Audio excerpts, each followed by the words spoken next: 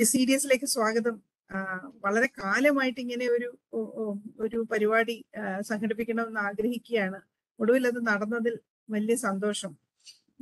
ഇത് centre for development studies Thiruvananthapuram സംഘടിപ്പിക്കുന്ന AKAM പ്രഭാഷണങ്ങളുടെ ഭാഗമായിട്ടാണ് ഉഷയെ ഞങ്ങളിവിടെ മുതുകുളം പാർവതി അമ്മയെ കുറിച്ച് സംസാരിക്കാനായിട്ട് ക്ഷണിച്ചിട്ടുള്ളത്. ഈ AKAM പ്രഭാഷണങ്ങളുടെ ലക്ഷ്യം നവോത്ഥാനം എന്ന് നമ്മൾ വിളിക്കുന്ന ആ കാലഘട്ടത്തിൽ പ്രശസ്തരായിരുന്ന പലരും പിൽക്കാലത്ത് വിസ്മരിക്കപ്പെട്ടു പോയിട്ടുണ്ട്. അവരുടെ യഥാർത്ഥ സംഭാവനകൾ തിരിച്ചറിയപ്പെടാൻ കഴിയാത്ത സാഹചര്യം തന്നെ രൂപപ്പെട്ടിട്ടുണ്ട്. അങ്ങനെ മറ്റു ചിലരാണെങ്കിൽ പ്രശസ്തിയുടെ കൊടുമുടിയിൽ നിൽക്കെ തന്നെ അദൃശ്യരായി പോയതുപോലെ ആയിട്ടുണ്ട്. അതുകൊണ്ട് തന്നെ ഇന്നത്തെ പ്രഭാഷണത്തിന് പ്രത്യേക പ്രസക്തിയുണ്ട്.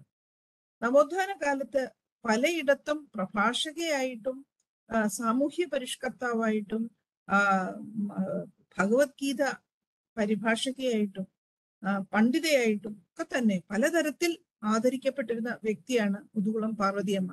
കവി എന്നതിൽ ഉപരിയായി തന്നെ ശരിക്കും നവോത്ഥാന വനിത എന്നൊക്കെ വിളിക്കാവുന്ന ആ ഒരു ഫിഗർ അവരിൽ തെളിഞ്ഞു കണ്ടിരുന്നു.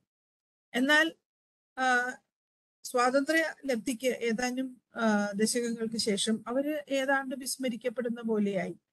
മുതുകുളം എന്ന പ്രദേശം എനിക്ക് വളരെ പരിചിതമായ സ്ഥലമാണ്. അവിടെ 1960കളുടെ അവസാനം വരെയൊക്കെ തന്നെ അവര് വളരെ പ്രശസ്തിയായിരുന്നു. അവരറിയപ്പെട്ട ഒരാളായിരുന്നു. അവിടുത്തെ പൊതുപ്രവർത്തനങ്ങളിലൊക്കെ വളരെ സജീവമായി ഇടപെട്ടിരുന്ന ഒരു വ്യക്തിയായിരുന്നു. കവി എന്ന നിലയേക്കാൾ അധികം സാമൂഹ്യ പ്രവർത്തക എന്നുള്ള നിലയ്ക്ക് അവര് അറിയപ്പെട്ടിരുന്നു. പക്ഷേ കവി എന്ന നിലയിലുള്ള അവരുടെ സംഭാവനകൾ വേണ്ടത്ര ശ്രദ്ധിക്കപ്പെട്ടിരുന്നില്ല എന്നുള്ളത് തന്നെയാണ് സത്യം. ആ കുറവ് പരിഹരിക്കാൻ ഇന്ന് ഉഷയ്ക്ക് സാധിക്കും. ഡോക്ടർ ഉഷാകുമാരിയെ നിങ്ങൾക്കൊക്കെ ഒരു പക്ഷേ വായിച്ചറിയാം ആളാണ്. കേരളത്തിന്റെ സാംസ്കാരിക ജീവിതത്തെക്കുറിച്ച് ധാരാളം എഴുതിയിട്ടുള്ള ആളാണ്. നമ്മുടെ വസ്ത്രരീതികൾ മുതൽ ഉള്ള പലതരം സാംസ്കാരിക ശീലങ്ങളെ കുറിച്ച് വളരെ കാര്യമായ എഴുത്തുകൾ നമുക്ക് സംഭാവന ചെയ്തിട്ടുള്ള ആളാണ്. ഇന്ന് കൊടുങ്ങല്ലൂർ KKTM കോളേജിൽ മലയാളം അധ്യാപികയാണ്. അസോസിയേറ്റ് പ്രൊഫസറായി ജോലി ചെയ്ത ഗവേഷണ രംഗത്ത് മലയാളത്തിൽ തന്നെ ഗവേഷണ രംഗത്തെ സമ്പന്നമാക്കിയിട്ടുള്ള ആളാണ്. അപ്പൊ അങ്ങനെ പലതരത്തിൽ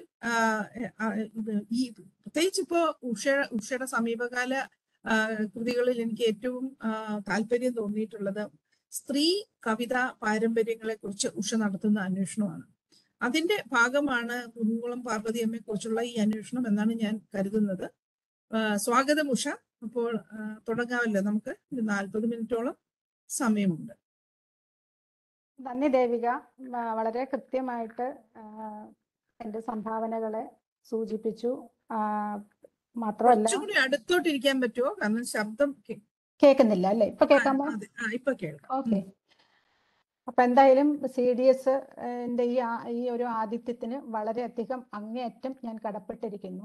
ദേവികയോടും തീർച്ചയായിട്ടും മുതുകുളം പാർവതിയമ്മയോടും. ഞാൻ കുറച്ചു കാലമായി എപ്പോഴും ഉള്ളിൽ സംഭാഷണം നടത്തുന്ന ഒരാളും കൂടിയാണ് മുതുകുളം പാർവതിയമ്മ. അതേപോലെയുള്ള നേരത്തെ പറഞ്ഞ പോലെ എൻ്റെ ഒരു താല്പര്യത്തിന്റെ പുറത്ത് പഴയകാല കവികളുമായി ഉള്ളിൽ നടത്തുന്ന ചില സംവേദനത്തിന്റെ ചെറിയ ചില അംശങ്ങൾ ഇന്നത്തെ സംഭാഷണത്തിലേക്ക് കൊണ്ടുവരാൻ കഴിയുമെന്ന് ഞാൻ പ്രതീക്ഷിക്കുന്നു. ഈ പ്രഭാഷണത്തിന് ഒരു തലക്കെട്ട് കൊടുത്തിരുന്നത് മുതുകുളം പാർവതിയമ്മയെ വീണ്ടെടുക്കുമ്പോൾ എന്നതായിരുന്നു. എന്തിനു വീണ്ടെടുക്കണം അല്ലെങ്കിൽ എന്തുകൊണ്ട് എന്നുള്ളത് ദേവിക ഇവിടെ സ്പഷ്ടമാക്കി കഴിഞ്ഞു. പലപ്പോഴും തെറ്റിദ്ധരിക്കപ്പെട്ടതും അതുപോലെ തന്നെ തമസ്കരിക്കപ്പെട്ടതുമായിട്ടുള്ള, വല്ലാതെ വിലക്കപ്പെട്ടത് തന്നെയായിട്ടുള്ള ഒരു സ്ത്രീ രചനാ പാരമ്പര്യം ഇന്ത്യയിലൊട്ടാകെ ഉണ്ട്. നമുക്കറിയാം. അത് പഴയകാലം തൊട്ട് അത് ഉണ്ട്. പ്രത്യേകിച്ചും അധിനിവേശ കാലഘട്ടം തൊട്ട് 19ാം നൂറ്റാണ്ടിൻ്റെയും മറ്റും അവസാന കാലം മുതൽ സ്ത്രീകളുടെ എഴുത്തിന് നേരെ വല്ലാത്തൊരു തരം വിലക്കുകൾ, പലതരത്തിലുള്ള നിയന്ത്രണങ്ങൾ ഉണ്ടായിരുന്ന ഒരു കാലം ചരിത്രത്തിൽ ഉണ്ട്. സൂസി താരവും K. ലളിതയും കൂടി എഴുതിയിട്ടുള്ള വിമൻ റൈറ്റിംഗ് ഇൻ ഇന്ത്യ എന്ന് പറയുന്ന 2 വോളിയം പുസ്തകത്തിൽ അതിനെക്കുറിച്ച് വളരെ വിശദമായ അവരുടെ ആമുഖ ലേഖനത്തിൽ അതെല്ലാം പറയുന്നുണ്ട്. അപ്പോൾ ധൈര്യഗാഥ മുതൽ നെറ്റ് കണക്ഷൻ ഒരു അല്പം പ്രശ്നമുണ്ട്. ഞാൻ ഒന്ന് വീഡിയോ ഓഫ് ചെയ്യാമെന്ന് കരുതുകയാണ്. അപ്പോൾ അവിടെ നിന്ന് മുതുകുളം പാർവതിയമ്മയിലേക്ക് ഉള്ള വഴികൾ നോക്കുമ്പോൾ മുതുകുളം പാർവതിയമ്മ എന്ന് പറയുന്ന ആ സവിശേഷമായ ആ കവി വ്യക്തിത്വം, രചനാ വ്യക്തിത്വം, അവരുടെ ആ സവർണേതരമായ ഒരു ആത്മീയത നമ്മൾ തേരീഗാഥ മുതൽ നോക്കുമ്പോൾ ബൗദ്ധ പാരമ്പര്യത്തിൽ നിന്നുകൊണ്ട് സന്യാസിനികളായി കവിത്വവും സന്യാസിനിത്വവും ഒന്നിച്ചു കൊണ്ടുപോയ നിരവധി കവികൾ ഉണ്ട്. അത് വളരെ ചരിത്രത്തിന്റെ ഭാഗമാണ്. ജ്ഞാനത്തിന്റെ പല വഴികൾ, പലതരം ആവിഷ്കാരങ്ങൾ മുന്നോട്ട് വെച്ച ആ കവികൾ, അവരുടെ ഭാവനാ പരിസരങ്ങൾ വളരെ വിസ്തൃതമാണ്, വളരെ അധികം ഭംഗിയുള്ളതാണ്. ഇപ്പൊ നമ്മുടെ സംഘകാല കവിത എടുത്താൽ തന്നെ നമ്മളെ വളരെ ഈ ഹൈക്കു പോലെ വളരെ മനോഹരമായിട്ടുള്ള കൊച്ചു കൊച്ചു വാക്യങ്ങളിലുള്ള വളരെ എന്നാൽ വേദാന്തത്തിന്റെ സ്പർശം കലർന്ന നിരവധി എഴുത്തുകൾ നമുക്ക് കാണാം. ഇപ്പൊ ഇതില് നമ്മളെ ഞെട്ടിപ്പിക്കുന്ന വിധത്തിലുള്ള ഒരു ശരീരമുക്തി, ഒപ്പം തന്നെ വളരെ ആർഭാടം നിറഞ്ഞ ശരീരത്തിന്റെ ഒരു ആഘോഷം ഒക്കെ ചേർന്ന ഈ എഴുത്തുകളിൽ, ഈ ധൈര്യഗാഥ മുതലുള്ള എഴുത്തുകളിൽ അക്കം മഹാദേവിയിലൂടെ, ആണ്ടാളിലൂടെ, ഭക്തമീരയിലൂടെ, ലളിതത്തിലൂടെ ഒക്കെ ഉള്ള ഈ സന്യാസിനി പാരമ്പര്യങ്ങൾ, അവരുടെ എല്ലാം വചനങ്ങളും വാക്കുകളും കവിതകളും നഗ്നകളും ഭ്രാന്തികളും ഒക്കെയായി വ്യാഖ്യാനിക്കപ്പെട്ട, അത്തരത്തിലൊക്കെ വിലയിരുത്തപ്പെട്ട ഈ സ്ത്രീകളെല്ലാം മുന്നോട്ട് വച്ചത് വാസ്തവത്തിൽ ജ്ഞാനം എന്ന് പറയുന്ന ഒരു സവിശേഷമായിട്ടുള്ള ആധികാരികതയെ തന്നെയാണ്. അപ്പൊ ശരിയായ ഒരു സ്ത്രീ അറിവിനെ ശരിയായി അക്നോളജ് ചെയ്യാത്ത ഒരു പ്രശ്നം നമുക്ക് പലപ്പോഴും ഉണ്ട്. അതുകൊണ്ട് തന്നെ ഇത് ആവശ്യമായി വരുന്നു. ഇങ്ങനെ കാലഘട്ടത്തിനനുസരിച്ച് സമകാലികമായ ധാരണകളെ പുതുക്കുന്നതിന്, സമകാലികമായ സമസ്യകളെ തിരിച്ചറിയുന്നതിന് തന്നെ ഇത്തരം കവികളെ വീണ്ടെടുക്കേണ്ടതുണ്ട്.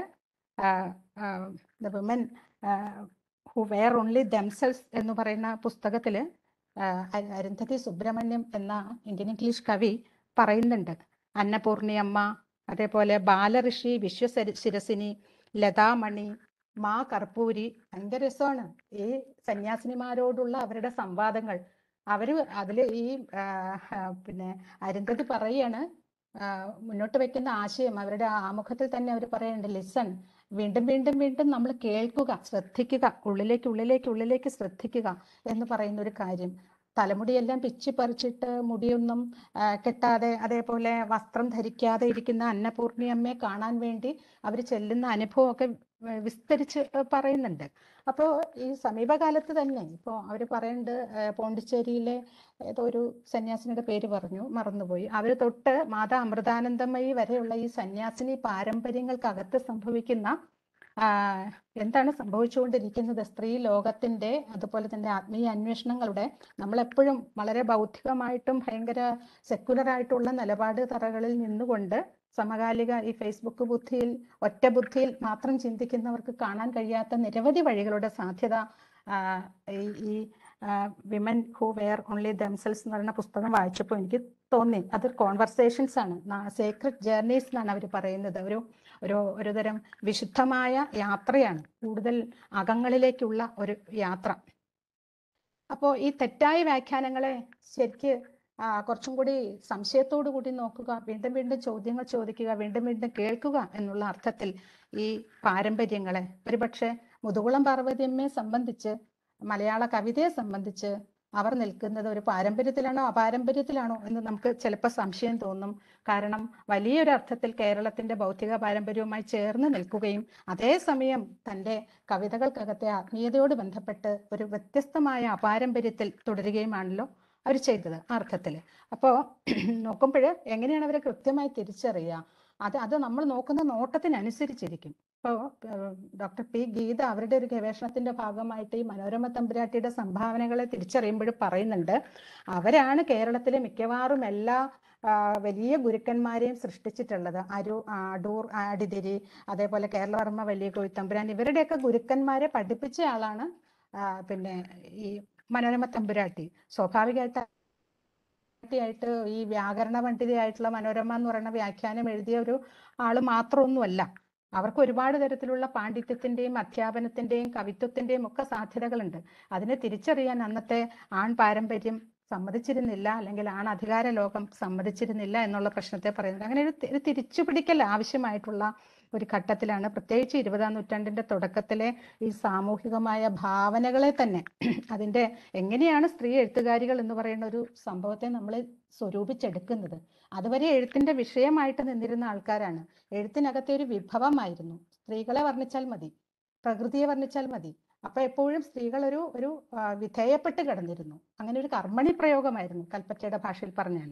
അങ്ങനെ കിടന്നിരുന്ന ആ നവോത്ഥാനത്തിന്റെ അത്തരം സംഘർഷങ്ങളെ, അങ്ങനെ സ്ത്രീകൾ എഴുത്തുകാരികളായി തങ്ങൾ തന്നെ ഒരു ആധികാരിക ആഖ്യാന കർത്തൃത്വമായിട്ട് വരുമ്പോൾ ഉണ്ടാകുന്ന സംഘർഷങ്ങൾ, അതിൽ ജാതി എങ്ങനെ പ്രവർത്തിച്ചു, ലിംഗം എങ്ങനെ പ്രവർത്തിച്ചു, സമുദായം എങ്ങനെ പ്രവർത്തിച്ചു, ഇതൊക്കെ നമ്മൾ ഇന്ന് തിരിഞ്ഞു നിന്ന് വായിക്കേണ്ടതുണ്ട്. അങ്ങനെ എഴുത്തിലൂടെ ജീവിതത്തിലൂടെ ഒക്കെ ഈ മുതുകുളം പാർവതി അമ്മയെ പോലെയുള്ള രണ്ടാം നിര എഴുത്തുകാരികൾ, മനോരമ തമ്പുരാട്ടി മുതൽ അങ്ങ് തോട്ടക്കാട്ടിക്കാവമ്മയും കുട്ടിക്കുഞ്ഞു തങ്കച്ചിയും ഒക്കെ ഉൾപ്പെടുന്ന ആ ഒരു കാലഘട്ടത്തിന് ശേഷം വരുന്ന രണ്ടാം നിര എഴുത്തുകാരികളിൽ തീർച്ചയായിട്ടും ഒരു നിര എഴുത്തുകാർ വന്ന് നിൽക്കുന്നുണ്ട്. അവർക്ക് നല്ല വ്യത്യാസമുണ്ട്. കാരണം അവരാരും തന്നെ തമ്പുരാട്ടിമാരോ രാജാക്കന്മാരുടെ ഭാര്യമാരോ പെങ്ങന്മാരോ ഒന്നുമല്ല. അവര് നേരിട്ട് സ്വതന്ത്രരായിട്ട് എഴുത്തിലേക്ക് കടന്നു വരുന്നിട്ടുള്ള കുറേയൊക്കെ ആപേക്ഷികമായി എങ്കിലും സ്വതന്ത്രരായിട്ടുള്ള ആളുകളാണ്. സാമുദായികതയിൽ തന്നെ നിന്നിട്ടുള്ള സവർണ സമുദായങ്ങളാണെങ്കിൽ പോലും അതിനെയൊക്കെ തിരിച്ചറിയുന്ന ബാലാമണിയമ്മ, സിസ്റ്റർ മേരി ബെനീഞ്ഞ, കടത്തനാട്ട് മാധവിയമ്മ, ലളിതാംബിക, നമ്മൾ അധികം അറിയപ്പെടാത്ത TR വിമല, ഇതുപോലെയൊക്കെ ഉള്ള ആളുകൾ. അപ്പൊ ഇങ്ങനെ ഒരു വലിയ നിര. ഇപ്പൊ ഈ അടുത്ത് വേറൊരു പാർവതി പൊതുവാൾ എന്ന് പറയുന്ന പൊതുവാലസ്യാർ എന്ന് പറയുന്ന ഒരാളെ കുറിച്ച് കേട്ടിരുന്നു. അവർ സ്വയം വിളിച്ചിരുന്നത് അവ്വയാർ എന്നാണ് ആയിരുന്നു പോലും. അവർ ഒറ്റയ്ക്കിരുന്ന് പാടുകയും അതുപോലെ തന്നെ ചിരിക്കുകയും ഒക്കെ ചെയ്യുമായിരുന്നു. ധാരാളം കവിതകൾ കുത്തിക്കുറിച്ചിട്ടിരുന്നു. ഒരു ഉന്മാദത്തിന്റെ ഒരു പ്രത്യേക നിമിഷത്തിൽ താൻ എഴുതിയതെല്ലാം കൂടി ചവിട്ടിക്കൂട്ടി പിന്നെ കളയുകയും പിന്നീട് എപ്പോഴും അതൊക്കെ കത്തിച്ച് കളയുകയും ഒക്കെ ചെയ്ത ഒരു അനുഭവം അവരുടെ പേരക്കുട്ടി ആണ് സുധാമേനോൻ, മാധ്യമപ്രവർത്തക. അവര് എഴുതിയത് ഞാൻ വായിച്ചു തോർക്കുന്നു. അപ്പോൾ ഇങ്ങനെ TR വിമലയും ഇതേപോലെ തന്നെ തൻ്റെ മകൻ ഒരിക്കലും ഒരു കവി ആകരുത് എന്ന് വാശി പിടിച്ചുകൊണ്ട് താൻ എഴുതിയതും ആ മകൻ എഴുതിയതും ഒക്കെ നശിപ്പിച്ചു കളഞ്ഞ ഒരാളാണ്. അപ്പോൾ ഈ കവിത്വം എന്ന് പറയുന്നത് വളരെ എളുപ്പത്തിൽ കയറിയിരിക്കാവുന്ന ഒരു പീഠമായിരുന്നില്ല അവർക്ക്. നേരെ മറിച്ച് വളരെയധികം സംഘർഷപ്പെട്ട് തന്നെയാണ് അവരും എഴുത്തിലേക്ക് വരുന്നത്. മുതുകുളം പാർവതി അമ്മയുടെ ഒരു ഇമേജ് എന്ന് പറയുന്നത് ഭയങ്കര ആ ഒരു പഴയ കാലത്തിന്റെ ഈ പറഞ്ഞ ഒരു വളരെ നമുക്ക് ഇന്ന് നോക്കുമ്പോൾ വളരെ ഉറപ്പുള്ളതും സുതാര്യവും ഒക്കെ ആയിട്ടുള്ളൊരു സാമൂഹിക ജീവിതത്തിന്റെ പശ്ചാത്തലത്തിൽ നിറഞ്ഞു നിന്ന ഒരു പക്ഷെ ആത്മീയതയുടെ എല്ലാ തരത്തിലുള്ള ചാരുതകളും ഇണങ്ങിയ ഒരു ഇമേജാണ് അവർക്കുണ്ടായിരുന്നത്. അവിവാഹിതയായിരുന്നു അവര്. അതേപോലെ അവരുടെ ജീവചരിത്രം ചെറുതായി ഒന്ന് പറയുകയാണെങ്കിൽ 1904 ജനിച്ചു. 1904 മുതുകുളത്താണ് അവർ ജനിച്ചത്. രാമപ്പണിക്കർ, വെളുമ്പിയമ്മ എന്നാണ് അച്ഛനമ്മമാരുടെ പേര്. 77 അവർ മരിച്ചു. വിദ്വാൻ പരീക്ഷ പാസ്സായി അധ്യാപികയായി മാറി. സ്ത്രീ മാസികകളിൽ ധാരാളമായിട്ട് എഴുതി. ആദ്യമായി എഴുതുന്നത് ഒരു സ്ത്രീ മാസികയിലാണ്. പിന്നെ യഥാർത്ഥ ജീവിതം എന്നാണ് അതിൻ്റെ പേര്. ശാരദ മാസികയിലാണ് അവർ അത് എഴുതിയത്. ആ കാലഘട്ടത്തിലെ സ്ത്രീ മാസികകൾ വലിയൊരു തിരുത്തൽ ശക്തിയായിട്ടും ഒക്കെ നിന്നിട്ടുണ്ട്. പലപ്പോഴും അതിൻ്റെ സംവാദങ്ങളൊക്കെ ഭയങ്കര കൗതുകരമായിട്ട് ആ കാലത്തെ മാറ്റി തീർത്തിട്ടുണ്ട്. വളരെ ചലനാത്മകമായിരുന്നു സ്ത്രീ മാസികകളിലെ എഴുത്തുകളും അതിനുള്ള മറുപടി കത്തുകൾ, സംവാദങ്ങളൊക്കെ രസകരമായിരുന്നു. അപ്പോൾ പിന്നീട് അവർ പ്രഭാഷണ വേദി, നേരത്തെ ദേവിക ഇവിടെ സൂചിപ്പിച്ചു, കേരളം അങ്ങോളം നടന്ന് ഒരു പ്രഭാഷണം നടത്തിയിട്ടുണ്ടെന്നാണ് പറയുന്നത്. മൂർക്കോത്തുകുമാരൻ അവരുടെ പ്രഭാഷണം കേട്ടിട്ട്, അതായത് ജഗന്നാഥ ക്ഷേത്രത്തിൽ തലശ്ശേരിയിൽ വളരെ പ്രസിദ്ധമാണ്, ശ്രീനാരായണ ഗുരു നേരിട്ട് പോയി പ്രതിഷ്ഠിച്ച ഒരമ്പലം എന്നുള്ള നിലയ്ക്കാണത്. മാത്രമല്ല അവിടെ ധാരാളം സാമൂഹികമായ ചലനങ്ങൾക്ക് വേദിയായിട്ടുള്ള ഒരു സ്ഥലവും കൂടിയാണ്. ഇപ്പോഴതിൻ്റെ ഗതി വേറൊന്നാണെന്ന് എല്ലാവർക്കും അറിയാം. എന്ത് തന്നെയായാലും അവിടെ പോയിട്ട് അവർ നടത്തിയിട്ടുള്ള ആ പ്രഭാഷണം കേട്ടപ്പോൾ മൂർക്കോത്ത് വളരെ പ്രശംസിച്ചു അത്രേ. പാർവതിക്കെവിടുന്നേ ഗംഗതൻ പ്രവാഹം പോൽ വാഗ്ദാടി ലഭിച്ചത് ശിവസാന്നിധ്യത്താലോ എന്ന് പറഞ്ഞുകൊണ്ട് അവരോട് അപ്പം തന്നെ അവർക്കൊരു മംഗളപത്രം കൊടുത്തു എന്നാണ് പറയപ്പെടുന്നത്. മൂർക്കോത്തുകുമാരൻ ആ നാട്ടിലെ വളരെ പിൽക്കാലത്ത് കേരളത്തിലെ തന്നെ വളരെ വേറിട്ട ചിന്താഗതിയുള്ള ഒരു സാമുദായിക പരിഷ്കർത്താവും സാഹിത്യകാരനും സാംസ്കാരിക നിരൂപകനും ഒക്കെയായിരുന്നു അദ്ദേഹം. ശ്രീനാരായണ ഗുരു തന്നെ. ശ്രീനാരായണ ഗുരു 20 വയസ്സിലാണ് മുതുകുളം പാർവതിയമ്മ ശ്രീനാരായണ ഗുരുവിനെ കാണുന്നത്. മാതാപിതാക്കളും ബന്ധുക്കളും ഒക്കെ ആയിട്ടാണ് പോകുന്നത്. അവിടെ ചെന്ന് കഴിഞ്ഞപ്പോൾ ഈ മംഗളപത്രം കൊടുത്തു. മംഗളപത്രം വായിച്ചു കഴിഞ്ഞപ്പോൾ ഇദ്ദേഹം പറഞ്ഞു, ഇത്രേ എഴുത്തച്ഛന് ശേഷം ആ ഇത്ര ലളിതവും സുഭഗവും സൗകുമാര്യവും ഉള്ള ഒരു കിളിപ്പാട്ട് രീതി ഞാൻ വേറെ വായിച്ചിട്ടില്ല എന്ന് പറഞ്ഞിട്ട് നാരായണ ഗുരു ഒരു പട്ട് സമ്മാനിച്ചു എന്നാണ് കഥ. അത് ഭയങ്കര എല്ലാവരും എടുത്തു പറയുന്ന ഒരു സംഭവമായതുകൊണ്ടാണ് ഞാൻ പറയുന്നത്. അങ്ങനെ ഒരു ഏതാണ്ട് ഒരു 50 കൊല്ലത്തോളമുള്ള സാഹിത്യ ജീവിതം, 73 കൊല്ലം അവര് ജീവിച്ചു. അതേപോലെ 50 കൊല്ലം സാഹിത്യ ജീവിതം നയിച്ചു. 19ഓളം കൃതികൾ എഴുതി. എല്ലാ ടൈപ്പ് ഓഫ് കൃതികളും, എല്ലാ തരം എഴുത്തു രൂപങ്ങളും അവര് പരീക്ഷിച്ചു. അതിൽ വിലാപകാവ്യമുണ്ട്, ഭാവകാവ്യങ്ങളുണ്ട്, നാടകമുണ്ട്, കഥാമഞ്ജരി എന്ന് പറയുന്ന ഒരു കഥകളുടെ പുസ്തകമുണ്ട്, വിവർത്തനങ്ങൾ ധാരാളമുണ്ട്, ഒക്കെ ഉണ്ട്.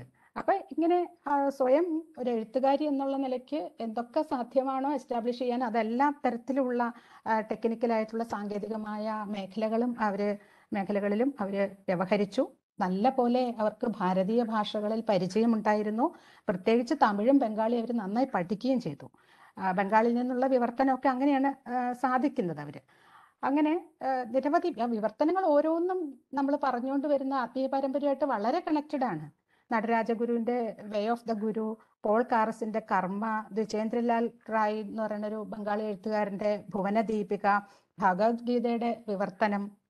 അതേപോലെ ഭഗവത്ഗീതയുടെ വിവർത്തനമൊക്കെ എല്ലാവരും എടുത്തു പറയണത് വളരെ പ്രശസ്തമായിട്ടുള്ള ഒരു ശ്ലോകം ഉണ്ടല്ലോ, വസാംസി ജീർണാനി യഥാ വിഹായ നവാനി ഗൃഹോതി നരോപരാണി യഥാ ശരീരാണി വിഹായ ജീർണാൻ അന്യാനി സംയാതി നവാനി ദേഹി. അതായത് ജീർണ വസ്ത്രം ഉപേക്ഷിച്ച് നമ്മൾ പുതുവസ്ത്രം ധരിക്കുന്നത് പോലെ നമ്മൾ ആത്മാവ് വേറൊരു ശരീരത്തെ പോകുന്നു എന്ന് പറയുന്ന ആ ആശയത്തെ അവർ വളരെ ലളിതമായിട്ട്, ഒരുപക്ഷെ ഇതൊക്കെ നമ്മൾ ശ്രദ്ധിക്കുമ്പോൾ അവർക്ക് കുറച്ചും കൂടി കുഞ്ഞുകുട്ടൻ തമ്പുരാന്റെ പാരമ്പര്യത്തോട്, പച്ച മലയാളത്തോടല്ലേ അടുപ്പം എന്ന് നമുക്ക് തോന്നിപ്പോകും. പഴകും വസ്ത്രങ്ങളെ കൈവിട്ടു മർത്യൻ സ്വയം അഴകിൽ പുതുവസ്ത്രം അണിയും പ്രകാരത്തിൽ അഴിയും ദേഹങ്ങളെ അകലെ തള്ളിദേഹി വഴിയാമ്പണ്ണം നവദേഹങ്ങൾ വരിക്കുന്നു എന്ന് പറയുന്നു. ഇങ്ങനെ നിരവധി തരത്തിലുള്ള വിവർത്തന കൃതികൾ. മറ്റേ വിവേകാനന്ദന്റെ പ്രസംഗം, അമേരിക്കയിൽ നടന്ന പ്രസംഗം കേട്ടിട്ട് അവർ അതിനൊരു സ്വതന്ത്ര വിവർത്തനം എഴുതുകയാണ്, ഭാരതീയ വനിതകൾ എന്ന് പറഞ്ഞിട്ടൊക്കെ.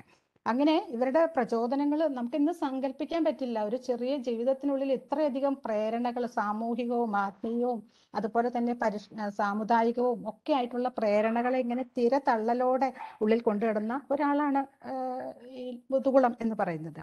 അത് ഒരു ജന്മസാധ്യമാണോ എന്നൊക്കെ ഇന്ന് നമുക്ക് അതിശയം തോന്നും. അവരുടെ എഴുത്തിലേക്ക് അവർ കടന്നു വരുന്ന സമയത്ത് തീർച്ചയായിട്ടും ഇവിടെ സോഷ്യലിസ്റ്റ് റിയലിസ്റ്റിന്റെ ഒരു കാലഘട്ടം തന്നെയാണ് വളരെ കാര്യമായിട്ടുണ്ടായിരുന്നത്. എഴുത്തിലെ ജനാധിപത്യം എന്നുള്ള നിലയ്ക്ക് തന്നെ ഏഴകളോടുള്ള അല്ലെങ്കിൽ പാവം പിടിച്ച ദരിദ്രരായ മനുഷ്യരോടുള്ള ഒരു അലിവ് അവരെപ്പോഴും കാണിച്ചിട്ടുണ്ട്. അത് എഴുത്തിലൊരു വളരെ കാര്യമായിട്ട് എല്ലാവരും ഒരു ആഖ്യാന സങ്കേതമായിട്ട് തന്നെ റിയലിസം കൊണ്ടുവരുന്നുണ്ട്. അവരുടെ കീഴാള സ്ത്രീകളെ തന്നെ എടുത്തു വെച്ചുകൊണ്ടുള്ള കവിതകൾ ഉണ്ട്. അതൊക്കെ ഒരുപാട് വിസ്തരിച്ച് പറയേണ്ട ഭാഗമാണ്, എങ്കിലും അതവിടെ നിൽക്കട്ടെ. ആ കാലത്ത് തന്നെയാണ് ബാലാമണിയമ്മയും കവിതകൾ എഴുതിക്കൊണ്ടിരുന്നത്. കൂടുതൽ ശ്രദ്ധ കിട്ടിയ മറ്റൊരു കവിയാണ്. ബാലാമണിയമ്മയുടെ നിരവധി വേലക്കാരി കവിതകൾ ഉണ്ട്. അവര് വേലക്കാരികളെ നോക്കുന്ന ഒരു രീതി, അതുപോലെ തന്നെ പിൽക്കാലത്ത് അത് ഓർക്കുമ്പോൾ തനിക്ക് ഉണ്ടാവുന്ന ഖേദം, കുറ്റബോധം, തൻ്റെ ആ മേൽനിലയെക്കുറിച്ചുള്ള ഒരു തരത്തിലുള്ള ഒരു ക്ഷമയാചന ഒക്കെ ഈ ബാലാമണിയമ്മയുടെ കവിതകളിൽ വരുന്നുണ്ട്. മുതുകുളത്തിന്റെ കവിതകളിൽ അത്തരത്തിൽ 2 നിലയായിട്ടല്ല, മറിച്ച് ആ കവിതയിലെ ആഖ്യാതാവ് തന്നെ ഒരു കീഴാള സ്ത്രീയാണ്. അപ്പോൾ ചെറുമക്കിടാത്തി സംസാരിക്കുന്ന ഒരു കവിതയുണ്ട്, മധുരഗീതം എന്ന് പറയുന്ന കവിതയിൽ. അതില് ശരിക്കും പറഞ്ഞാൽ അവര് പറയണത് ഈ മേലാളർ മഹാവൃത്തികെട്ടവരാണ്, അവർക്കാണ് ചോറിന് നന്ദിയില്ലാത്തത്, അവർക്ക് വേണ്ടി പണിയെടുത്ത് കൊടുത്തിട്ട് അവർക്ക് നന്ദിയില്ല എന്ന് ഉള്ള തലയ്ക്ക് ആ പ്രയോഗത്തെ തിരിച്ചിടുകയാണ് ചെയ്യുന്നത്. ഒരു സന്ദർഭത്തിൽ ആ കവിതയിൽ പറയുന്നത് എന്താന്ന് വെച്ചാല്, പിന്നെ ശ്വാക്കൾക്കു പാത്രത്തിൽ മുറിക്കകത്തു, ശ്വാക്കൾ എന്ന് പറഞ്ഞാൽ നായ, പട്ടി, നായ്ക്കൾക്ക് ശ്വാക്കൾക്ക് പാത്രത്തിൽ മുറിക്കകത്തു സൽക്കാരം ഉൾപ്രീതിയോട് ആചരിക്കെ വായ്ക്കുന്ന അഴുക്കാർന്ന പറമ്പിൽ വെയിലിലക്കാടി പാളച്ചെറു കീറ്റില്ലയോ. ഞങ്ങൾക്ക് അഴുക്കുള്ള പറമ്പിൽ പാളക്കീറിലാണ് കഞ്ഞി തരുന്നത്, നായയ്ക്ക് മുറിക്കകത്ത് പാത്രത്തിൽ കൊടുക്കും എന്ന്.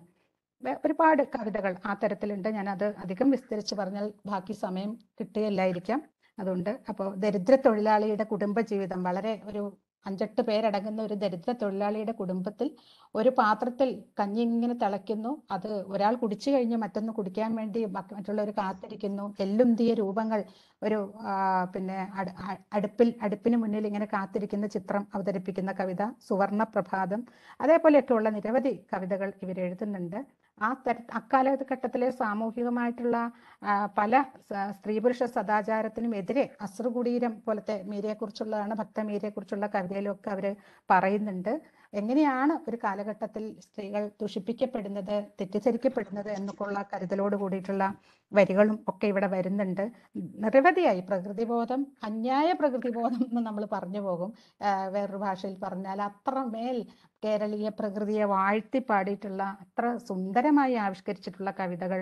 എല്ലാത്തരം പൂക്കളും എല്ലാത്തരം വള്ളികളും ഒക്കെ വരുന്ന പിച്ചി, പനിനീർ പൂവ്, പാരിജാതം, ജമന്തി, ലില്ലി, ഇവയുടെ ഒക്കെ ഒരു തലയ്ക്കാണ്. ഈ പ്രകൃതിബോധത്തിനെല്ലാം ചൂഴ്ന്നു നിൽക്കുന്നത് വേറൊരു തരം ആത്മീയതയും കൂടിയാണ് കേട്ടോ. അത് ആലോചിക്കേണ്ടതുണ്ട്. കാരണം ഈ കവിതയിലൊക്കെ ഒരുതരം ഒരു പാലകനുണ്ട്, ഇതിനെ പരിപാലിക്കുന്ന, ഈ പ്രകൃതിയെ മുഴുവൻ ഒരു ഉദ്യാല പാലകനായി ഈശ്വരൻ നോക്കിക്കാണുന്നു എന്നുള്ളൊരു ചിന്തയുണ്ട്. ആ ഈശ്വരനൊരു പ്രത്യേകതയും കൂടി ഉണ്ട്. അവിടെയാണ് അവരുടെ സവർണേതരമായിട്ടുള്ള അല്ലെങ്കിൽ കീഴാളമായ ആത്മീയതയുടെ ഘടകം. അതായത് വർണ്ണഭേദ ചിന്തയില്ലാതെ, അത് കവിതയിലേക്ക് വരുന്നുണ്ട്, പല കവിതകളിലും അത് വരുന്നുണ്ട്. ആ വർണ്ണഭേദ ചിന്തയില്ല, നിറഭേദം, പൂക്കളുടെ നിറഭേദം തന്നെ മനുഷ്യരുടെയും, വർണ്ണഭേദ ചിന്തയില്ലാതെ ഈശ്വരൻ പ്രകൃതിയെ മുഴുവൻ നോക്കിക്കാണുന്നു. വേറെ ചില കവിതകളിൽ ഈ ജൈവ പ്രകൃതിയെ തന്നെ ഒരു അതിനെ വലയം ചെയ്ത് അല്ലെങ്കിൽ അതിനെ ചുഴന്നു നിൽക്കുന്ന പ്രപഞ്ചമണ്ഡലം, പുതിയ ശാസ്ത്രീയമായ കണ്ടുപിടുത്തങ്ങളിലൂടെ പുതിയ ഗോളങ്ങളെ നമ്മൾ കാണുന്നു. പ്രഭ ചൊരിഞ്ഞു നിൽക്കുന്ന, വെളിച്ചം ചൊരിഞ്ഞു നിൽക്കുന്ന സൂര്യചന്ദ്രന്മാരും മറ്റു പ്രകാശ ഗോളങ്ങളും എല്ലാം ചേർന്നിട്ടുള്ള അങ്ങനെ ഒരു കോസ്മിക് മിസ്റ്റിക് ആയിട്ടുള്ള പ്രകൃതി ബോധം ഇവരിലുണ്ട്. വാസ്തവത്തിൽ നമ്മളത് ഏറ്റവും കൂടുതലായിട്ട് ഉണ്ടെന്ന് പറയുകയും കൊണ്ടാടുകയും ചെയ്ത മലയാളത്തിലെ വളരെ പ്രധാനപ്പെട്ട മറ്റൊരു കവിയാണ് ജി ശങ്കരക്കുറുപ്പ്. അദ്ദേഹം അത്തരം കവിതകൾ എഴുതുന്നതിന് എത്രയോ മുമ്പ് വാസ്തവത്തിൽ മുതുകുളം അത് എഴുതി കഴിഞ്ഞു എന്നുള്ളത് നമ്മൾ ആലോചിക്കണം. അവരുടെ ഒരുപാട് കവിതകൾ ഞാൻ എല്ലാം വിസ്തരിക്കുന്നില്ല. കവിയുടെ ലോകം, മധുരഗീതം, കാട്ടുമങ്ക, പുഷ്പവാടി, ഇങ്ങനെയൊക്കെയുള്ള കവിതകളിലൊക്കെ ഈ പ്രകൃതി ബോധത്തിന്റെ ഒരു ഭയങ്കര സജീവത നമുക്ക് കാണാൻ പറ്റും. അതേപോലെ എങ്ങനെയാണ് ആ കാലഘട്ടത്തിലെ സ്ത്രീ പുരുഷ സൗഹൃദങ്ങൾ അവരുടെ ബന്ധത്തിലേക്ക്, അവരുടെ സാഹിത്യ ജീവിതത്തെ നിർണയിച്ചതെന്നും കൂടി നമുക്കൊന്ന് സൂചിപ്പിക്കേണ്ടതുണ്ടെന്ന് തോന്നുന്നു. ദേവിക സൂസൻ വിനറ്റിനെ ആശ്രയിച്ചുകൊണ്ട് മുന്നോട്ട് വെച്ചൊരു പരികല്പനയുണ്ട്, സ്വവർഗ സഹൃദയ മണ്ഡലം. പൊതുവെ ആളുകൾക്ക് അറിയാം. അപ്പൊ അത് പുരുഷന്മാരും പരസ്പരം പങ്കുവയ്ക്കുന്ന ആസ്വാദനത്തിന്റെയും അതേപോലെ വിമർശനത്തിന്റെയും വായനയുടെയും ഒക്കെ ആയിട്ടുള്ള തലങ്ങളെ പങ്കുവയ്ക്കുന്നു. അപ്പോൾ സ്ത്രീകൾക്കിടയിൽ എങ്ങനെയാണ് ഈ സ്വവർഗ സഹൃദയ മണ്ഡലം രൂപപ്പെട്ടതെന്ന് അന്വേഷിക്കുകയാണെങ്കിൽ അത് വേറെ വ്യത്യസ്തമായിട്ടുള്ള ഒരുപാട് ചാലുകളിലൂടെ നമുക്ക് ആലോചിക്കാൻ സാധിക്കും.